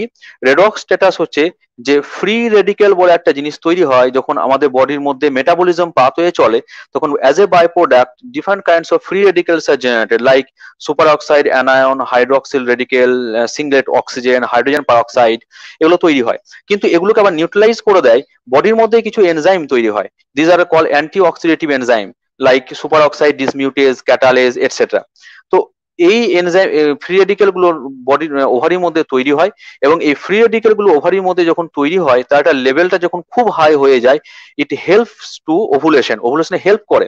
আবার যখন এই ফ্রি রেডিক্যাল ওভুলেশন হয়ে যায় তখন এই ফ্রি রেডিক্যাল স্ট্রেস লেভেলটা কিন্তু কমে যায়। যদি স্ট্রেস লেভেলটা না কমতে পারে তাহলে কিন্তু ওভারির মধ্যে অ্যাপোপ্টোটিক পাথওয়ে শুরু হবে through the map kinase pathway, এবং এই অ্যাপোপ্টোটিক পাথওয়ে যদি হয় তাহলে কিন্তু সেলগুলো অ্যাট্রেসিয়া বা ডেথ হয়ে যায়। অর্থাৎ এই স্ট্রেস বা ফ্রি রেডিক্যাল ওভারির মধ্যে একটা ডবল এজ সোর্ডের কাজ করে, অর্থাৎ ভালো প্রথমেই এটা দরকার ওভুলেশনের জন্য, কিন্তু ওভুলেশনের পরটা কমতে হবে, না হলে কিন্তু সেলগুলো অ্যাপোপ্টোসিস হয়ে যায়। তো এই রেডক্স স্ট্যাটাসটা একটা নর্মাল একটা জিনিস দেখালাম। এখন যখন পলিসিস্টিক ওভারিয়ান সিনড্রোম হয় তখন রেডক্স স্ট্যাটাসটা কিভাবে কাজ করে। তো নর্মাল ক্ষেত্রে তো রেডক্স স্ট্যাটাসটা একটা হাই হলো, তার পলিসিস্টিক ওভারিটা যদি না থাকে তাহলে ওভুলেশন করলো, কিন্তু যদি পলিসিস্টিক ওভারি জেনারেট করে তাহলে কিন্তু ওভুলেশন হবে না, এবং ওভুলেশন না হলে পারে এই রেডক্স স্ট্যাটাস যেটা কম হওয়ার কথা সে কিন্তু কমবে না, এবং যখনই কমবে না তখনই ওভারিয়ান ফলিকেলস এবং তার সোমাটিক সেলগুলো কিন্তু অ্যাপোপ্টোটিক পাথওয়েতে এন্টার করবে, এবং সেলগুলো কিন্তু আলটিমেটলি অ্যাপোপ্টোটিক পাথওয়ের মাধ্যমে কিন্তু ডেথ হয়ে যাবে। নেক্সট, আর কি কারণ হতে পারে পলিসিস্টিক ওভারিয়ান সিনড্রোমের ক্ষেত্রে? একটা ভেরি ইন্টারেস্টিং একটা রিপোর্ট দেখো, 3rd September 2015 Times of India, যেটা একটা রিপোর্ট দেয় যে polycystic ovarian syndrome in young ওমেনের ক্ষেত্রে একটা কারণ হচ্ছে রাইস। তো নট অনলি রাইস, এখানে রাইসটা একটা ব্র্যান্ড হিসাবে ইউজ করা হয়েছে, কিন্তু not only rice, any kind of carbohydrate food.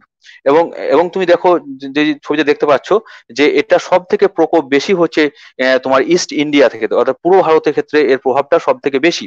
তো শুধুমাত্র যে বললাম যে ভাত নয়, কার্বোহাইড্রেট কন্টেন্ট যদি বেশি থাকে তাহলে কিন্তু পলিসিস্টিক ওভারিয়ান সিনড্রোম কিন্তু বেশি হতে পারে। সুতরাং এটা হয়তো একটা লাইফস্টাইলের একটা কিন্তু কারণ, যে লাইফস্টাইল যদি আমরা চেঞ্জ না করি সেক্ষেত্রে কিন্তু পলিসিস্টিক ওভারিয়ান সিনড্রোমের প্রকোপ আরো বাড়তে পারে।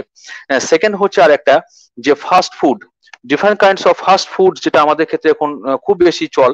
তো এই ফাস্ট ফুডের ক্ষেত্রে কি হয়, হাই এনার্জি থাকে, হাই ক্যালোরিক এনার্জি এখানে খুব তাড়াতাড়ি পাওয়া যায়, এবং এই হাই এনার্জি গুলোও কিন্তু এই ইনসুলিন যেটা রেজিস্ট্যান্সি দেখায়, এবং তার জন্য কিন্তু পলিসিস্টিক ওভারিয়ান সিনড্রোম হতে পারে। তো নেক্সট স্লাইড যেটা আমি দেখো কিভাবে এটা হয়। তো দেখো যে ইনসুলিন রেজিস্ট্যান্স কি করতে পারে, মানে তুমি যদি প্রচুর পরিমাণে কার্বোহাইড্রেট জাতীয় খাবার কনজিউম করো, রাইস বা ফাস্ট ফুড যেখানে হাই ক্যালোরি রয়েছে, সেখানে কিভাবে পলিসিস্টিক ওভারিয়ান সিনড্রোম হতে পারে? না, ইনসুলিন এমন একটা হরমোন যেটা কোন রকম কোনো হরমোনের সিগন্যাল দ্বারা তৈরি হয় না। ইন জেনারেলি প্যানক্রিয়াস থেকে ইনসুলিন তৈরি হয় ব্লাড সুগারের লেভেলের উপরে, অর্থাৎ ব্লাডের মধ্যে যদি কার্বোহাইড্রেট লেভেল বেশি থাকে তাহলে কিন্তু ইনসুলিন তৈরি হবে। তো ইনসুলিন রেজিস্ট্যান্সি যদি হয়, অর্থাৎ ইনসুলিন ঠিক আছে, ইনসুলিন নর্মাল লেভেল আছে, তো ঠিক তৈরি হচ্ছে, কার্বোহাইড্রেট লেভেল ঠিক আছে, ব্লাড সুগার নর্মাল আছে, বাট ইনসুলিন কাজ করছে না, তো এরকম কন্ডিশনকে বলা হয় ইনসুলিন রেজিস্ট্যান্স। তো যদি ইনসুলিন যদি ঠিকঠাক কাজ না করে তাহলে কিন্তু প্যানক্রিয়াস আরো বেশি করে ইনসুলিন তৈরি করবে। কারণ কি? কারণ কার্বোহাইড্রেট লেভেল কিন্তু আস্তে আস্তে বাড়তে থাকবে। তো ইনসুলিন যখন এরকম বেশি করে ব্লাডের মধ্যে তৈরি হবে, this situation is call hyper ইনসুলিনিমিয়া। এখন তুমি যদি তার উপরে আরো বেশি করে কার্বোহাইড্রেট খাও তাহলে ইনসুলিন কিন্তু আরো বেশি করে তৈরি হবে। তার জন্যই যদি কার্বোহাইড্রেট খাবার যদি বেশি খাওয়া হয় তাহলে ইনসুলিন কিন্তু আরো বেশি করে হাইপার ইনসুলিন তৈরি হয়। এখন ইনসুলিন বেশি হলে পারে কি তৈরি হবে? ইনসুলিন বেশি তৈরি হলে পারে ইনসুলিনের একটা কাজই হচ্ছে যে গনোডোট্রপিন রিলিজিং হরমোন যেটা হাইপোথ্যালামাস থেকে তৈরি হচ্ছিল তার অ্যাক্টিভিটিকে বাড়িয়ে দেয় through insulin like growth factor 1। Insulin IGF-1 এর মাধ্যমে ওভারিতে এবং হাইপোথ্যালামাস থেকে হাইপোথ্যালামিক রিলিজিং হরমোনকে বাড়িয়ে দেয়। এবার যেটা আগেই বলেছি যে হাইপোথ্যালামিক রিলিজিং হরমোন বেড়ে গেলেই LH সিনথেসিস বেড়ে যাবে, LH FSH এর রেশিও ডিস্টারবেন্স হবে, অ্যান্ড্রোজেন সিনথেসিস বেড়ে যাবে। সেকেন্ড হচ্ছে যে লিভার থেকে একটা প্রোটিন তৈরি হয় যার নাম হচ্ছে steroid hormone binding globulin, SHBG। এই SHBG প্রোটিনের কাজ হচ্ছে ব্লাডের মধ্যে এটা টেস্টোস্টেরনের সঙ্গে বাইন্ড করে বা যে কোনো অ্যান্ড্রোজেনের সঙ্গে বাইন্ড করে, অর্থাৎ ফ্রি অ্যান্ড্রোজেনকে কমিয়ে দেয়। কিন্তু যখনই ইনসুলিন ব্লাডের মধ্যে বেড়ে যাবে তখন কিন্তু SHBG কমে যাবে, ফলে ফ্রি ইনসুলিন কমে যাবে এবং ফ্রি ইনসুলিন ফ্রি অ্যান্ড্রোজেন তোমার বেড়ে যাবে, বাউন্ড অ্যান্ড্রোজেন কমে যাবে এবং তার থেকে তৈরি হবে কিন্তু পলিসিস্টিক ওভারিয়ান সিনড্রোম, কারণ ওটাও কিন্তু one kind of hyper androgen situation. Next, তো পলিসিস্টিক ওভারিয়ান সিনড্রোমের ক্লিনিক্যাল ম্যানিফেস্টেশন গুলো দেখো কি? ক্লিনিক্যাল ম্যানিফেস্টেশন গুলো কিন্তু ডিফারেন্ট রিপ্রোডাক্টিভ ফেজে ডিফারেন্ট রকম হয়। অর্থাৎ যখন মেনস্ট্রুয়াল সাইকেল শুরু হচ্ছে, ইয়াং গার্ল তাদের ক্ষেত্রে মেনার কন্ডিশন, সেক্ষেত্রে মেনস্ট্রুয়াল ইরেগুলারিটি, অ্যাসিনি তৈরি হয়, হিস্টিটিজম তৈরি হয়। রিপ্রোডাক্টিভ অ্যাক্টিভ ফেজ অর্থাৎ যাদের চাইল্ড বিয়ারিং স্টেজ তাদের ক্ষেত্রে কিন্তু মিসক্যারেজ, প্রেগনেন্সি কমপ্লিকেশন এগুলো হতে পারে। আর যখন রিপ্রোডাক্টিভলি ইনঅ্যাক্টিভ ফেজ অর্থাৎ মেনোপজ কন্ডিশন হয় তখন কিন্তু এন্ডোমেট্রিয়াল হাইপারপ্লেসিয়া বা এন্ডোমেট্রিয়াল ক্যান্সার এই ধরনের জিনিসগুলো দেখা যায়। ইনসুলিন রেজিস্ট্যান্স হলে পরেও কিন্তু এটা হতে পারে, সেটা এখানে ডায়াগ্রাফিক্যালি দেখানো হয়েছে, এবং তার সাথে ডায়াবেটিস বা কার্ডিওভাস্কুলার রিস্কও থেকে যায়। নেক্সট, পলিসিস্টিক ওভারিয়ান সিনড্রোমের ক্ষেত্রে যে এপিডিএমিওলজি সেটা যদি দেখো সেটা কিন্তু ইন্ডিভিজুয়াল টু ইন্ডিভিজুয়াল ভ্যারি করে। অর্থাৎ আমি একটা রিপোর্ট বললাম তোমাকে 80% কি 40% হটেভার, কিন্তু তুমি অন্য জায়গায় আরেকটা রিপোর্ট দেখলে, কেন কি? এগুলো ইন্ডিভিজুয়াল টু ইন্ডিভিজুয়াল, এগুলো জেনেটিক ভ্যারিয়েশন, এগুলো এনভায়রনমেন্টের উপর নির্ভর করে, তার জন্য লাইফস্টাইল চেঞ্জ হয়ে যেতে পারে। তো ইন্ডিয়াতে যেটা দেখা যায় যে গ্রেটার দেন 80% ওমেন যাদের ক্ষেত্রে পিসিও তারা অ্যান্ড্রোজেন অ্যাক্সেস থাকে, 40% ওমেনের ক্ষেত্রে কিন্তু ইনফার্টিলিটি থাকে, অর্থাৎ 40% ওমেন যারা পিসিওতে ভুগছে তাদের ক্ষেত্রে কিন্তু প্রেগনেন্সি হওয়ার চান্স 40% লেস হয়ে যায়। তো এরকম বিভিন্ন ধরনের এপিডেমিওলজি এগুলো কিন্তু ম্যান টু ম্যান বা ইন্ডিভিজুয়াল টু ইন্ডিভিজুয়াল কিন্তু ভ্যারি করতে পারে। নেক্সট,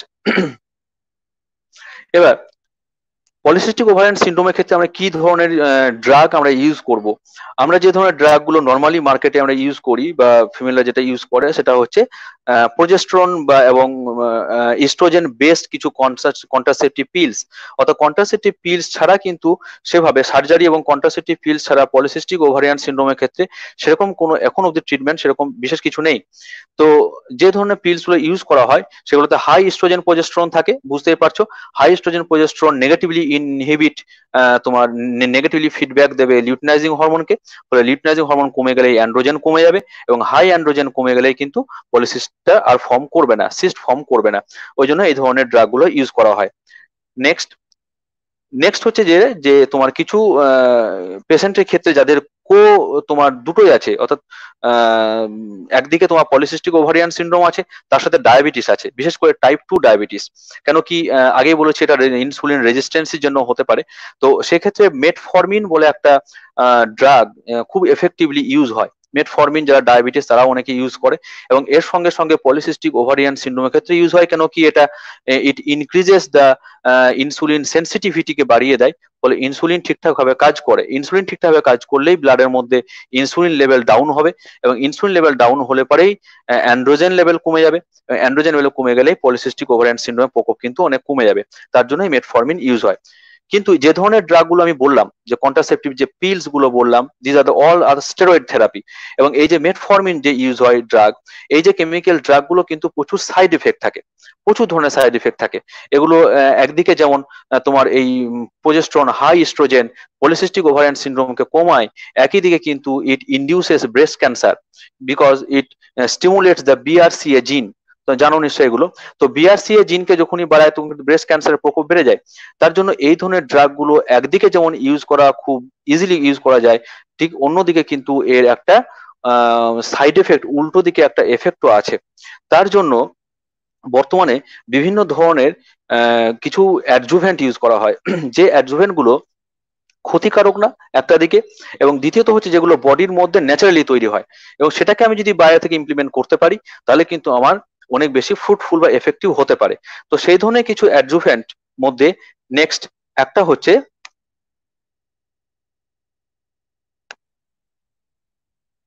নেক্সট স্লাইড প্লিজ, একটা হচ্ছে মেলাটোনিন।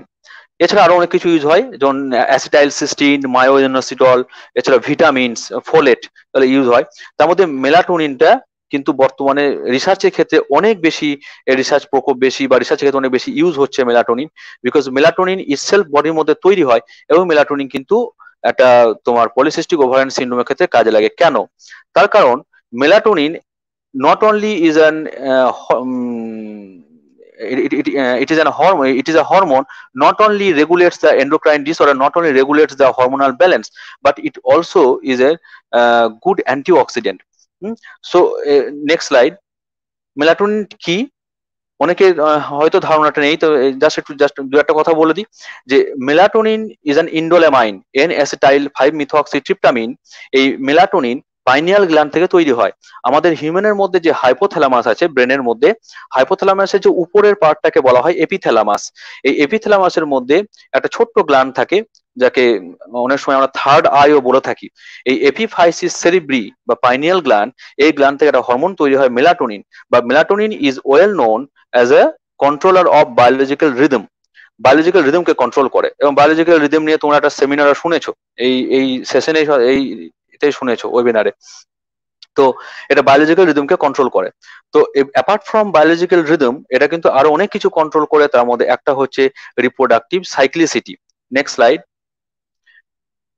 মেলাটোনিন কিভাবে তৈরি হয়? মেলাটোনিন কিন্তু লাইট ডার্ক সিচুয়েশনে তৈরি হয়। তোমরা ছবিতে দেখতে পাচ্ছ যে একদিকে লাইট আছে, একদিকে ডার্ক আছে। এই লাইট ডার্ক সিচুয়েশনে লাইট ডার্ক যে ইম্পালস, যে সিগন্যাল, সেটা কিন্তু হাইপোথ্যালামাসে পারসিভ করে, এবং হাইপোথ্যালামাসের মধ্যে বিভিন্ন ধরনের নিউরোসিক্রেটরি সেলস রয়েছে, তার থেকে নিউরোএপিনেফ্রিন আলটিমেটলি তৈরি হয়, নর এপিনেফ্রিন। এই নর এপিনেফ্রিনটা পাইনিয়াল সাইটে কাজ করে, এবং এল অ্যারোমেটিক অ্যামাইনো অ্যাসিড যেটা তোমার ট্রিপ্টোফ্যান, তার থেকে তৈরি হয় মেলাটোনিন। তো এখানে দুটো এনজাইম খুব ইম্পর্টেন্ট, একটা হচ্ছে এন অ্যাসিটাইল ট্রান্সফারেজ, এই দেখো স্লাইডের মধ্যেই রয়েছে এন অ্যাসিটাইল ট্রান্সফারেজ, আর একটা রয়েছে HIOMT, হাইড্রক্সি ইন্ডোল ও মিথাইল ট্রান্সফারেজ। এই দুটো এনজাইম ইম্পর্টেন্ট কেন? ভেরি রিসেন্টলি ইন 2014 এই দুটো এনজাইম ফার্স্ট ডিসকভার হয় যে ওভারির মধ্যেও পাওয়া যায়। এবং আমাদের একটা রিসার্চ গ্রুপ এটা আমরা প্রথম দেখি, তবে সেটা নন ম্যামালিয়ান সিস্টেমের ক্ষেত্রে, যে ওভারির মধ্যে ফার্স্ট কিন্তু এই দুটো এনজাইম পাওয়া যায়, HIOMT এবং ANAT। তার মানে এটা বোঝা যাচ্ছে যে ওভারির মধ্যেও কিন্তু মেলাটোনিন তৈরি হয়। Next slide.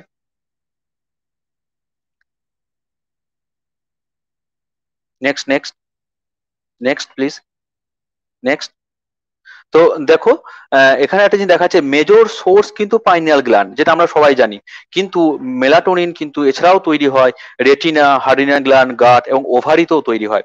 আচ্ছা, আরেকটা হচ্ছে, তাহলে আমি একটা কারণ হচ্ছে মেলাটোনিনকে কেন ট্রিটমেন্টে ইউজ করব, বিকজ এটা ন্যাচারালি আমার ওভারিতে তৈরি হচ্ছে, তো এটা ইউজ করা অনেক সুবিধা, আমি বাইরে থেকে আরো বেশি করে দিতে পারি। সেকেন্ড হচ্ছে যে এর হাফ লাইফ খুব কম, 35 to 50 মিনিটস। সো এটা ইজিলি এটা মেটাবোলাইজড হয়ে বেরিয়ে যায় বডি থেকে ইউরিনের মাধ্যমে।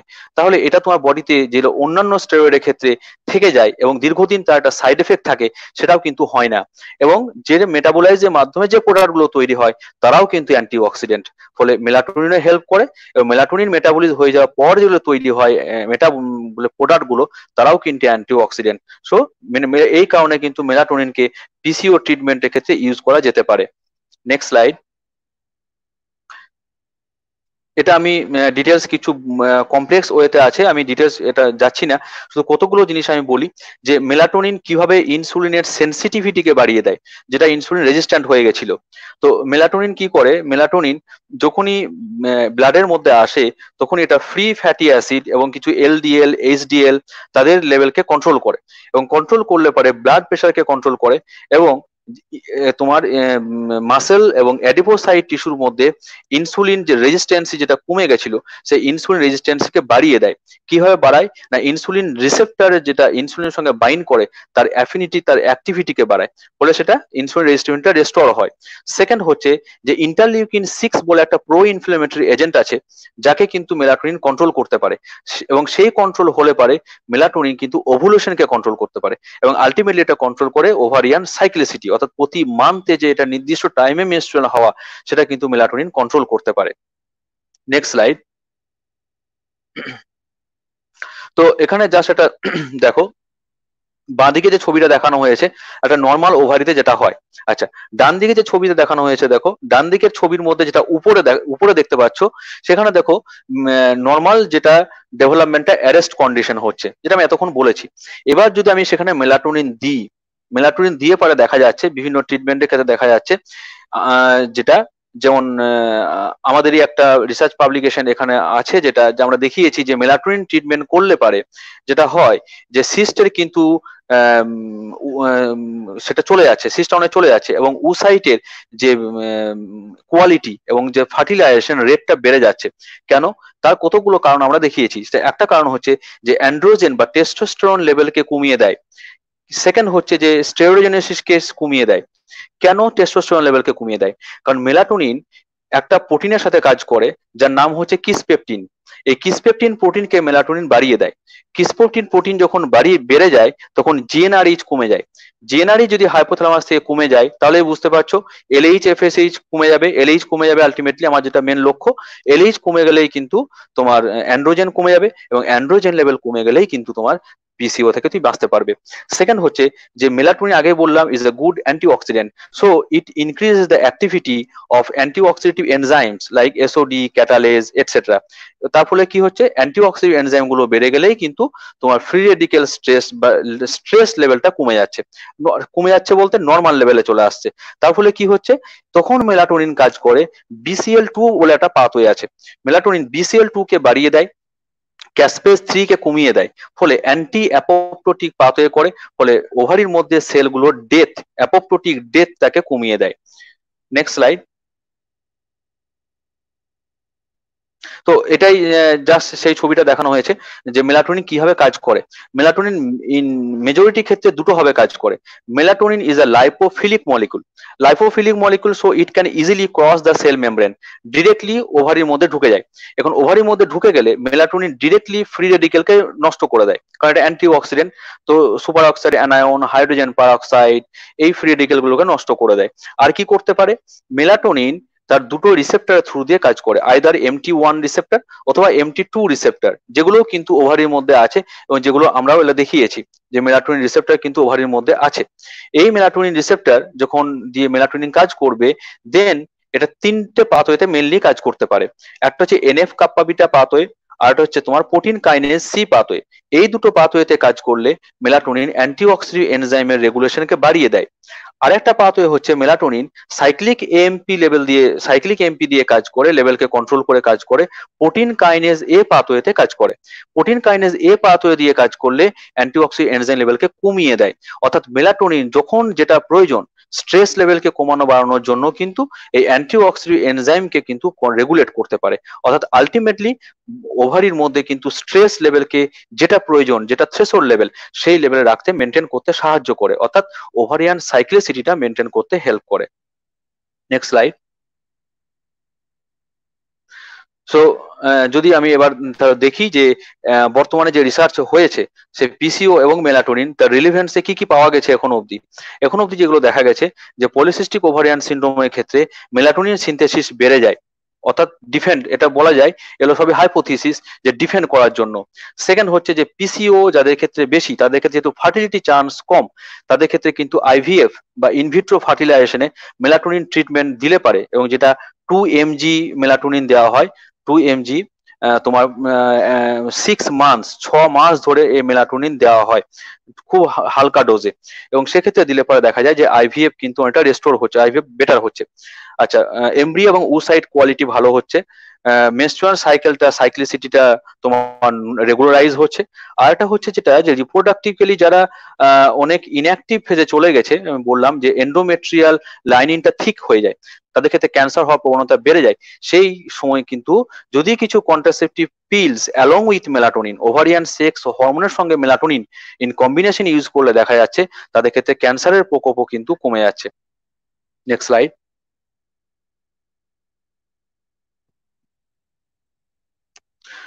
এখানে কিছু জটিল কিছু জিনিসপত্র আছে, তো তোমাদের জাস্ট সহজ করে 2-4টে জিনিস বলি যে কিছু কিছু জেনেটিক কারণও আছে পলিসিস্টিক ওভারিয়ান সিনড্রোমের ক্ষেত্রে। এতক্ষণ যেগুলো দেখলে সেগুলো সবই ছিল তোমার হরমোনাল এবং লাইফস্টাইল। কিছু জেনেটিক্যাল কিছু কারণ হচ্ছে কিছু জিনস যেগুলো ইনভলভ পলিসিস্টিক ওভারিয়ান সিনড্রোমের জন্য, অর্থাৎ সেই জিনগুলোর যে প্রোটিন তৈরি হয় সে প্রোটিনগুলো কিন্তু ঠিকঠাকভাবে তৈরি হয় না। এখন সেই জিনগুলো আইদার ঠিকঠাকভাবে কাজ করে না, অথবা যদি জিনগুলোর মধ্যে কিছু মিউটেশন দেখা দেয় তাহলে কিন্তু সেখানে পলিসিস্টিক ওভারিয়ান সিনড্রোম হতে পারে। তো সেটা ডিফারেন্ট থিংস। আমার যেটা এখানে বলার জায়গা সেটা হচ্ছে মেলাটোনিন এই জিনগুলোর মধ্যে কোন কোন জিনকে কাজ তোমার টার্গেট হিসেবে কাজ করে। তার মধ্যে একটা হচ্ছে এএমএইচ, অর্থাৎ অ্যান্টিমুলেরিয়ান হরমোন। এই অ্যান্টিমুলেরিয়ান হরমোন জিন থেকে, যে অ্যান্টিমুলেরিয়ান হরমোনটা যে জিন থেকে তৈরি হয় সেই জিনটা কিন্তু মেলাটোনিন রেগুলেট করতে পারে। এছাড়াও হচ্ছে গ্লাইকোজেন, সরি গ্লুকোকাইনেজ রেগুলেটরি প্রোটিন, অর্থাৎ যেটা মেটাবলিজমকে কন্ট্রোল করে। এছাড়াও তোমার ট্রান্সফর্মিং গ্রোথ ফ্যাক্টর বিটা 1 এবং টল লাইক রিসেপ্টর 2 TLR2, এই দুটো রিসেপ্টর কিন্তু দুটো জিন, তারাও যে প্রোটিন তৈরি করে TGF বিটা 1 এবং TLR2, এই দুটোকে কিন্তু মেলাটোনিন কন্ট্রোল করতে পারে, এবং এদের কাজই হচ্ছে ওভুলেশনের সময় যে ইমিউনোলজিক্যাল রিয়াকশনটা হয় সেই ইমিউনোলজিক্যাল রিয়াকশনটাকে কন্ট্রোল করে, অর্থাৎ ইনফ্লামেশনটাকে কন্ট্রোল করে। এখানেও কিন্তু মেলাটোনিন পজিটিভ রোল প্লে করে। Next slide. আচ্ছা, এটা তোমাদের জাস্ট একটা জিনিস বলা যে রিসেন্ট কিছু স্টাডি, রিসেন্ট কিছু রিপোর্ট যেটা দেখানো হয়েছে যে লাইফস্টাইলের উপরে পলিসিস্টিক ওভারিয়ান সিনড্রোম মেলাটোনিনের সঙ্গে কিভাবে জড়িত।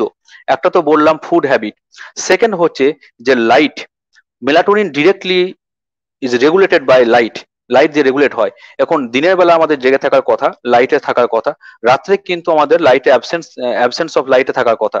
কিন্তু আমরা অনেক সময় এই যে মোবাইলের লাইট বা যে এলইডি লাইট, বা যারা নাইট ওয়ার্কার, রাত্রে যারা কাজ করে, কনস্ট্যান্ট যারা দীর্ঘদিন ধরে কাজ করে, সেই ধরনের লাইটের ক্ষেত্রে যাদের বেশিক্ষণ যে লাইটের মধ্যে থাকে তাদের ক্ষেত্রে দেখাচ্ছে যে melatonin level is low at night.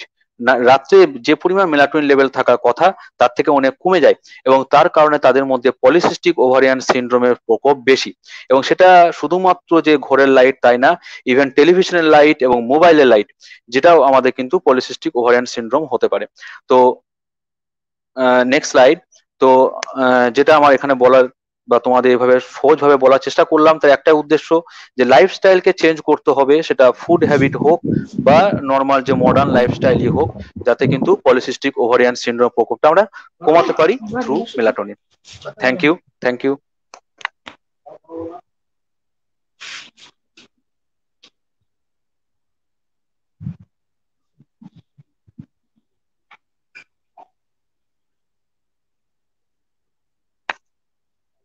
Hello.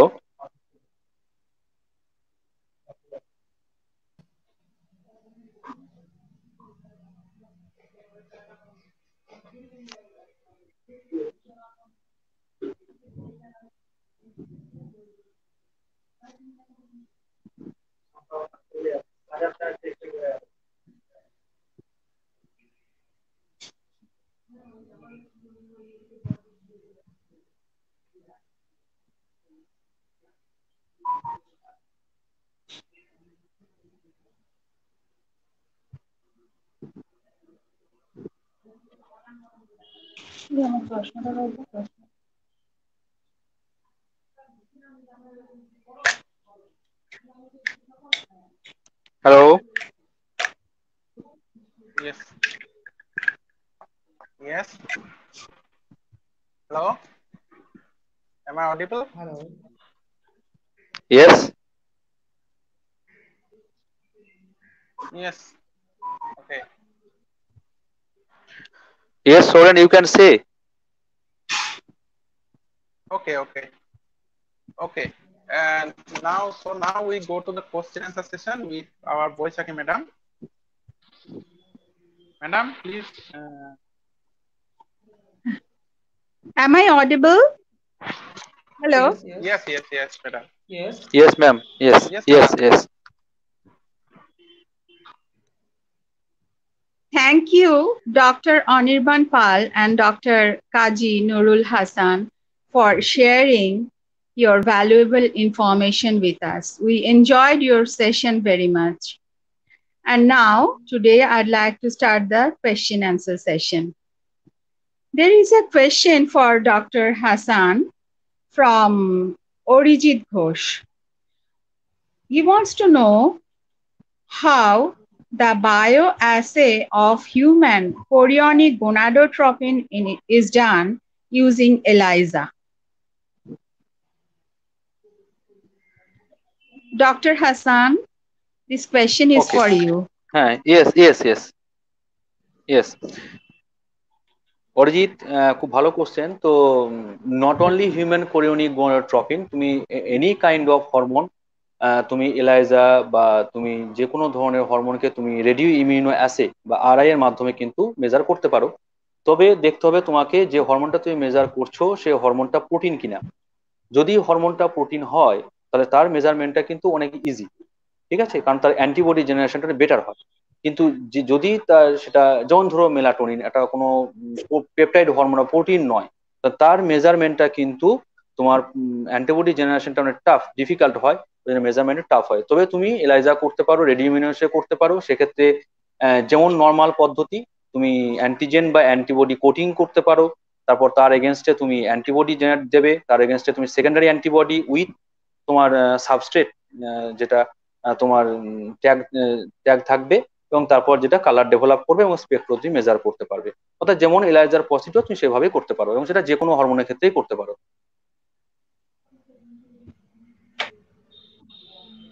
The next question is also for Dr. Hasan. Soumendra De, he wants to know how we can overcome the problem of polycystic ovarian syndrome. Soumendranath, তো আমি এখানে তো সৌমেন্দ্র দে, আচ্ছা, তো আমি এখানে যে কথাগুলো বলেছি তার মধ্যে অনেক জায়গাতেই বলেছি পলিসিস্টিক ওভারিয়ান সিনড্রোম তুমি কিভাবে চেঞ্জ করতে পারো। যে এটা যদি জেনেটিক্যাল কারণে হয়ে থাকে তাহলে সেক্ষেত্রে কিন্তু একটু প্রবলেমেটিক আছে। কিন্তু যদি সেটা তোমার লাইফস্টাইলের উপর হয়, তুমি লাইফস্টাইল চেঞ্জ করো, মানে তুমি ফিমেলদের ক্ষেত্রে লাইফস্টাইল চেঞ্জ করতে হবে, যেগুলো বললাম, ফুড হ্যাবিট এবং কন্টিনিউয়াস লাইটের মধ্যে না থাকা। যদিও এগুলো কিন্তু খুব রিসেন্ট রিসার্চ, এখনো এগুলো কমপ্লিটলি ভাবে সেভাবে বলা যায় না, তো এখনো পর্যন্ত যা এস্টাবলিশ তাতে তুমি সেভাবে তোমাকে বাঁচতে হবে। আর যেগুলো হচ্ছে যে তোমার টেস্টোস্টেরন লেভেল ফিমেলের মধ্যে বা তার অ্যান্ড্রোজেন যাতে হাই না থাকে সেই ধরনের জিনিসগুলো তাকে মেনটেন করতে হবে। তার জন্য বিশেষ করে ভেজিটেবলস বা গ্রিন ফ্রুটস, যেগুলোতে হাই অ্যান্টি অক্সিডেন্ট আছে, সেই ধরনের জিনিসগুলো তোমাকে কনজিউম করতে হবে। Well, we want to move on to the next question. It is for Dr. Hasan. Shromona Mukherjee, she wants to know if a normal female can use melatonin, even if she has irregular menstruation, but she doesn't have the polycystic syndrome. That is, if a normal female can use melatonin who has irregular menstruation but no polycystic syndrome. আচ্ছা, শ্রমণা মুখার্জি, তুমি যেটা বলেছো যে irregular periodicity আছে but সেখানে কিন্তু polycystic ovarian polycystic কোনো disease নেই। আচ্ছা, তো দেখো ইরেগুলারিটি কিন্তু অনেক কারণে হতে পারে, তার মধ্যে একটা কারণে বলেছি পলিসিস্টিক ওভারি, আদার কারণ থাকতেই পারে। এখন মেলাটোনিন আমাদের ইন্ডিয়াতে এখনো সেভাবে চালু হয়নি, কিন্তু অনেক জায়গাতে as a anti oxidant melatonin কিন্তু নর্মালি ইউজ হয়, নর্মালি ট্যাবলেট আকারে পাওয়া যায় মার্কেটে।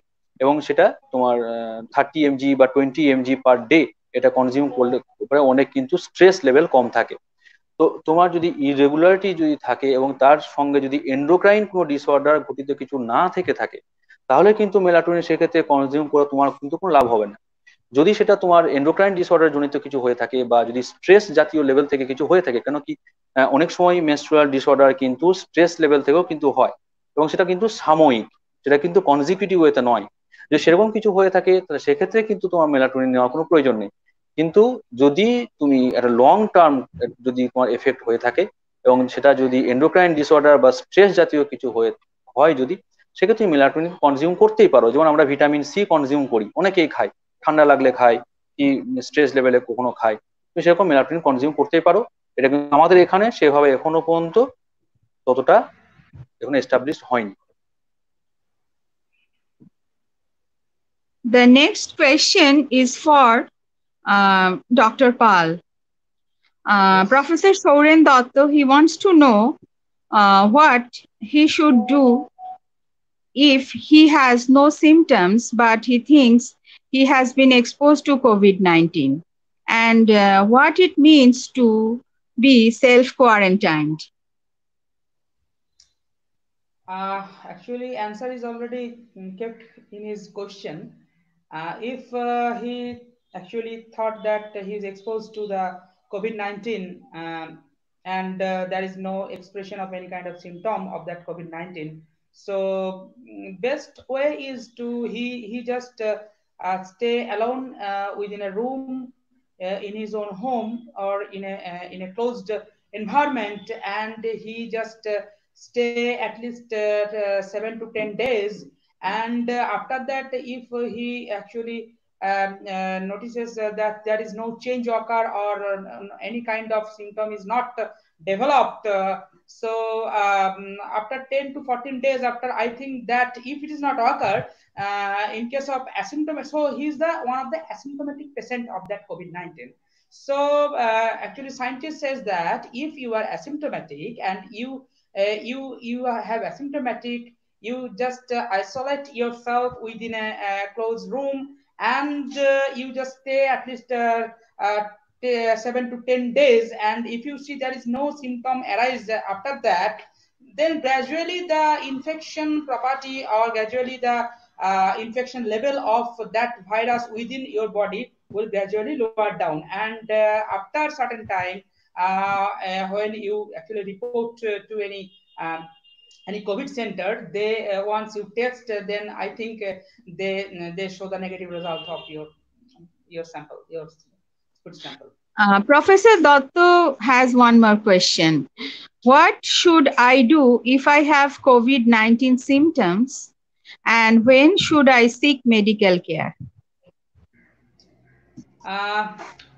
Actually, in our country, what happened when you infected in COVID-19 and exhibited several kind of symptom, and if you see gradually the symptoms are actually gradually increasing day by day, then you then and there go towards the medical persons, and different COVID-19 centers have already opened by the government of West Bengal and India, and they obviously took your they obviously will take your sample and they will send for the testing. And in the meantime, you just listen their advice, and they actually treat you in which way actually you have to go to actually reduce your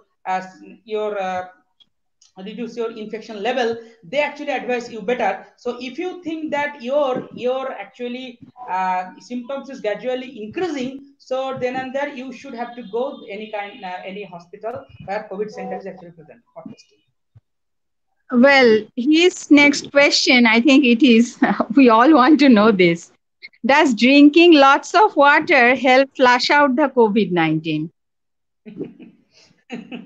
Actually, this actually answer is not actually well said, because it's not truly proved by the scientists. Actually, research is going on. You all know that the research is actually going on how we can actually escape that virus from our body, or how we can prevent ourselves from that virus.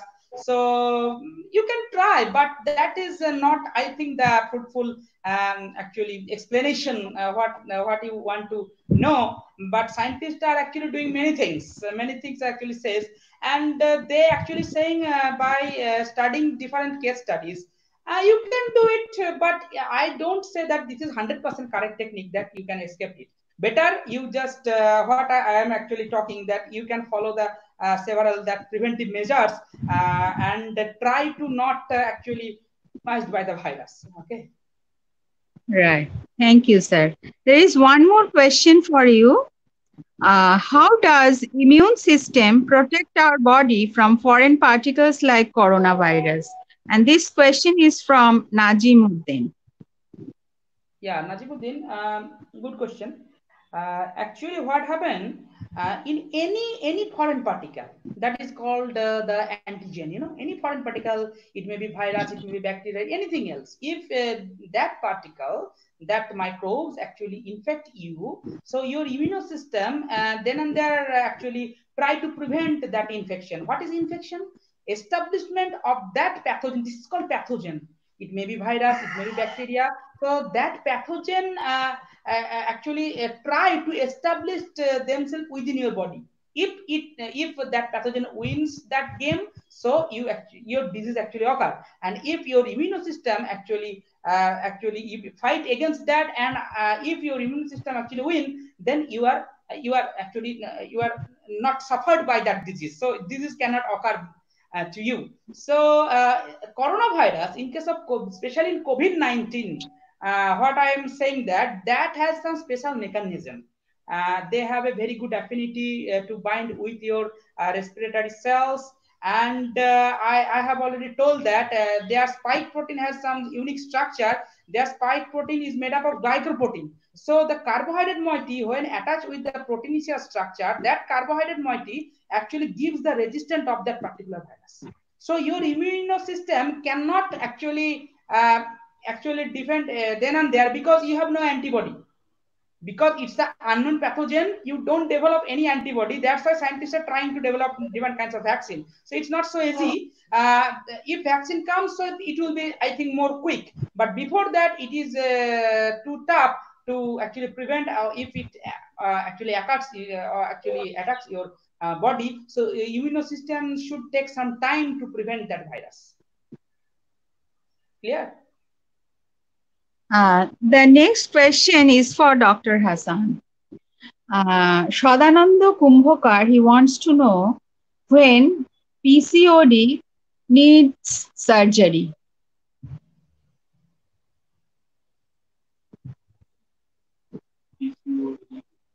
PCOD ক্ষেত্রে কিন্তু মানে normally ক্ষেত্রে যেটা হয় যে PCO ট্রিটমেন্টের ক্ষেত্রে surgery সবসময় ফ্রুটফুল হয় না, বিকজ একবার যে সিস্ট ডেভেলপ করলো তার মানে যে সার্জারি করলে আর সিস্ট ডেভেলপ করবে না তা কিন্তু নয়। তার কারণ হচ্ছে তুমি সার্জারি করলে তাকে তো বের করে দেবে, বাট এন্ডোক্রাইন ডিসঅর্ডার তুমি কিভাবে তুমি চেঞ্জ করবে। সুতরাং ফার্স্ট অফ অল তোমাকে যেটা বললাম যে লাইফস্টাইল বা এই ধরনের জিনিসগুলো চেঞ্জ করে তোমাকে পিসিও কমাতে হবে। সেকেন্ড হচ্ছে যদি হয়েও যায় পিসিও যদি ডেভেলপ করে যায়, সেক্ষেত্রে সার্জারি করতে হবে কি হবে না সেটা নির্ভর করে ইউএসজি রিপোর্টের উপরে এবং তার বিশেষ করে সাইজের উপরে। যদি সিস্টের সাইজটা অনেক বেড়ে যায়, অনেক বড় হয়ে যায়, এবং যেটা আমি প্রথমেই তোমাদের শুরুতেই বলেছিলাম যে 10 মিলিমিটার অবধি যদি সেটা থাকে, তখন সেটাকে আমরা প্যাথোফিজিওলজিক্যাল সিস্ট বলি। কিন্তু যদি 10 মিলিমিটার থেকে আরো বেড়ে যায় এবং সেটা যদি আস্তে আস্তে ফাইবার টিস্যু গুলো জমতে জমতে একটা বড় সাইজ ধারণ করে, ওটা পুরোটাই সাইজের উপর নির্ভর করে, তখন কিন্তু তোমাকে we have to go for surgery. The next question is also for Dr. Hasan. Is PCOD completely curable? This question is from Mona Lisa Chakraborty. Completely curable নয়, কমপ্লিটলি কিউরেবল নয়। তবে যত এজ বাড়বে রিপ্রোডাক্টিভলি ইনঅ্যাক্টিভ ফেজ দিকে যত যাবে, তত কিন্তু এর হওয়ার সম্ভাবনা কম। কিন্তু এটা প্রত্যেকটা ফিমেলের ক্ষেত্রেই থাকে। আমি প্রথমে বলেছি প্রত্যেকের জনের মধ্যেই থাকে, সেটা ফিজিওলজিক্যাল সিস্ট, কিন্তু সেটা কোনো ডিস্টারবেন্স করবে না। কিন্তু যদি সাইজটা আস্তে আস্তে বড় হয় বা সেটা প্যাথোফিজিওলজিকে যায়, তখন ডিস্টারবেন্স শুরু হয়। কিন্তু 100% কিওর তুমি কোনোভাবে এটা করতে পারবে না, কেন কি নর্মাল যে সেল ডেভেলপমেন্ট যখন হচ্ছে তার মধ্যে সেল ডেভেলপমেন্ট হতে গিয়ে কোনো না কোনো সেল অ্যারেস্ট হবেই, এবং সেটা আস্তে আস্তে রিপ্রোডাক্টিভ ফেজ দিকে যত যাবে তত কিন্তু সম্ভাবনা কমে যাবে। Well, the last question is from Joydeep Das. He wants to know if a weak immune system can be responsible for developing PCOD. PCOD ক্ষেত্রে কিছু ইমিউনোলজিক্যাল প্যারামিটার অবশ্যই রেসপন্সিবল। যেমন প্রথমে ওখানে বলেছিলাম যে ইন্টারলিউকিন 6 হচ্ছে একটা প্রো ইনফ্লেমেটরি এজেন্ট, তো যেটা ইনফ্লামেশন তৈরি করে, এবং ইনফ্লামেশন কিন্তু দরকার। যখন ওভুলেশন হয় তখন যে বাস্টিংটা হয়, যে ওভামটা রিলিজ হয়, তার জন্য কিন্তু এটা দরকার হয়। কিন্তু এই রোগটা পিসিওডি যে সিনড্রোমটা কিন্তু ডিরেক্টলি ইমিউন সিস্টেমের সাথে রিলেটেড নয়, যে তোমার বডির মধ্যে একটা অ্যান্টিজেন ঢুকলো, অ্যান্টিজেন অ্যান্টিবডি রিয়াকশন হলো এক্ষুনি, ওই স্যার যেটা বলছিলেন, এবং যা কিছু হয় আর কি, সেগুলো তোমার অ্যান্টিবডি জেনারেট করলো, যা কিছু হয়, সে ধরনের কিন্তু কোনো রোগ নয়। এটা কিন্তু পুরোপুরি এন্ডোক্রাইন ডিসঅর্ডার একটা ডিজিজ। তার জন্য এর শুরুটা কিন্তু কোনো ইমিউনোলজিক্যাল রিয়াকশন থেকে হয় না, কিন্তু রোগটা হয়ে যাওয়ার পর যদি পিসিওডি হয়, তারপর কিন্তু বিভিন্ন ধরনের ইমিউনোলজিক্যাল মলিকুল আছে যেগুলো তাকে মডুলেট করতে সাহায্য করে। সুতরাং উইক ইমিউন রেসপন্স কি স্ট্রং ইমিউন রেসপন্সের উপরে তোমার পিসিওডি হওয়া নির্ভর করে না, কিন্তু তুমি কতটা সাফারার হবে, কতটা তার অ্যাম্পলিটিউড হবে, সেটা নির্ভর করে। Thank you, Dr. Hasan and Dr. Paul, for the question answer session. Now we would like to move to the concluding session. Thank you.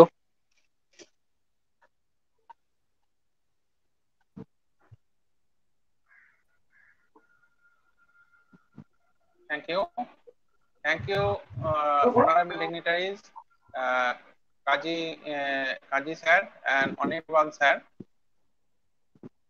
for taking out times and sharing your valuable information about the structure and symptoms and infection and transmission of coronavirus, which is responsible for producing pandemic situation throughout the world, and about the PCOD and about its occurrence and biosynthesis and activity of melatonin.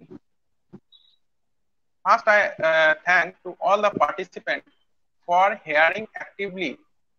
I also thank to our joint conveners, Eureka Mandal, Boisaki Saha, and all other conveners who help us in various aspects from the backstage of the screen. Polaskanti Manna, Yali Pakira, Minalkanti Bera, and Sudha Angela Dhan, and especially IT supporting staff and host of this webinar, Pronovi Madam, and respected dignitaries and college authorities for completing this webinar successfully. Hope all of you enjoyed yourself with several information delivered by 6 honorable dignitaries. Now we come to the end of the webinar series 5, and I request to, on behalf of this organizing committee of this webinar, to Principal Sir to declare the conclusion and end of this webinar. Thank you, sir.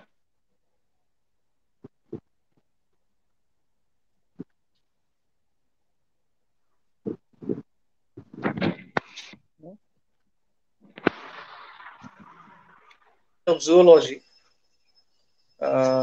for conducting this kind of long, I would rather say some sort of a short marathon session.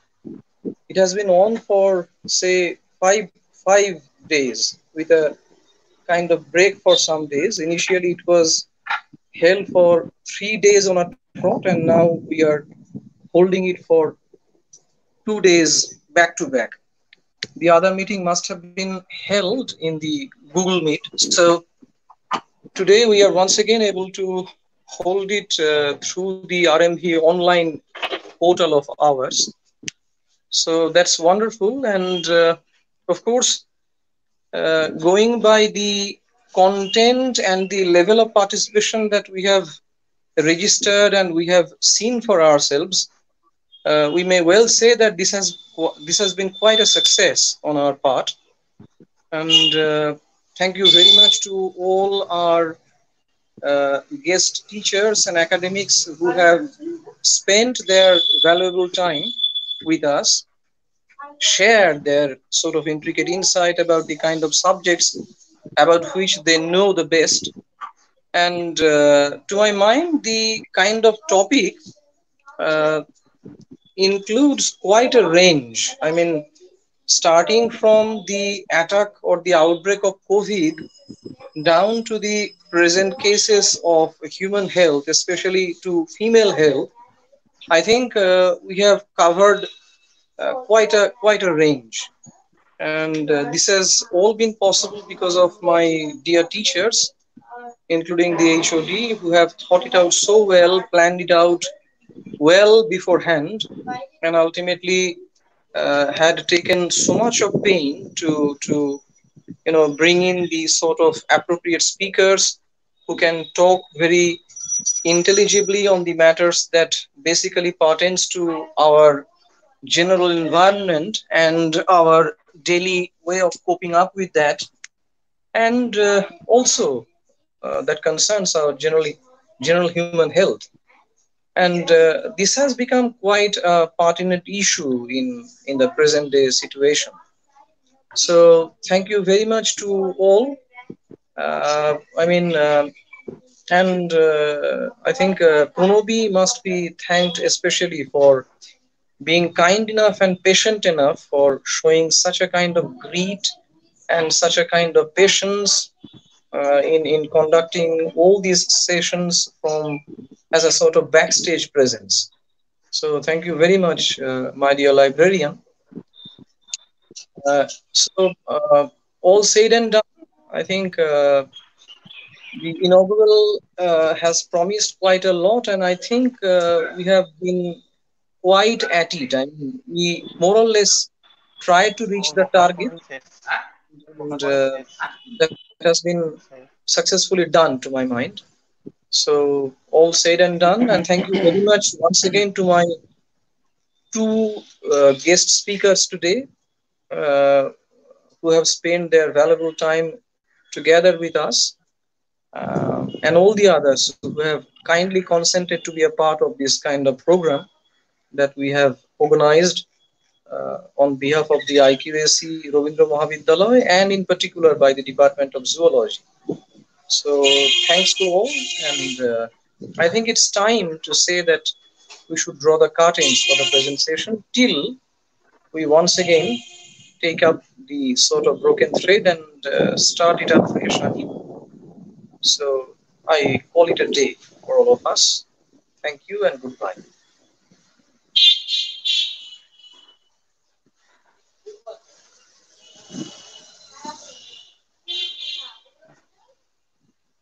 Thank you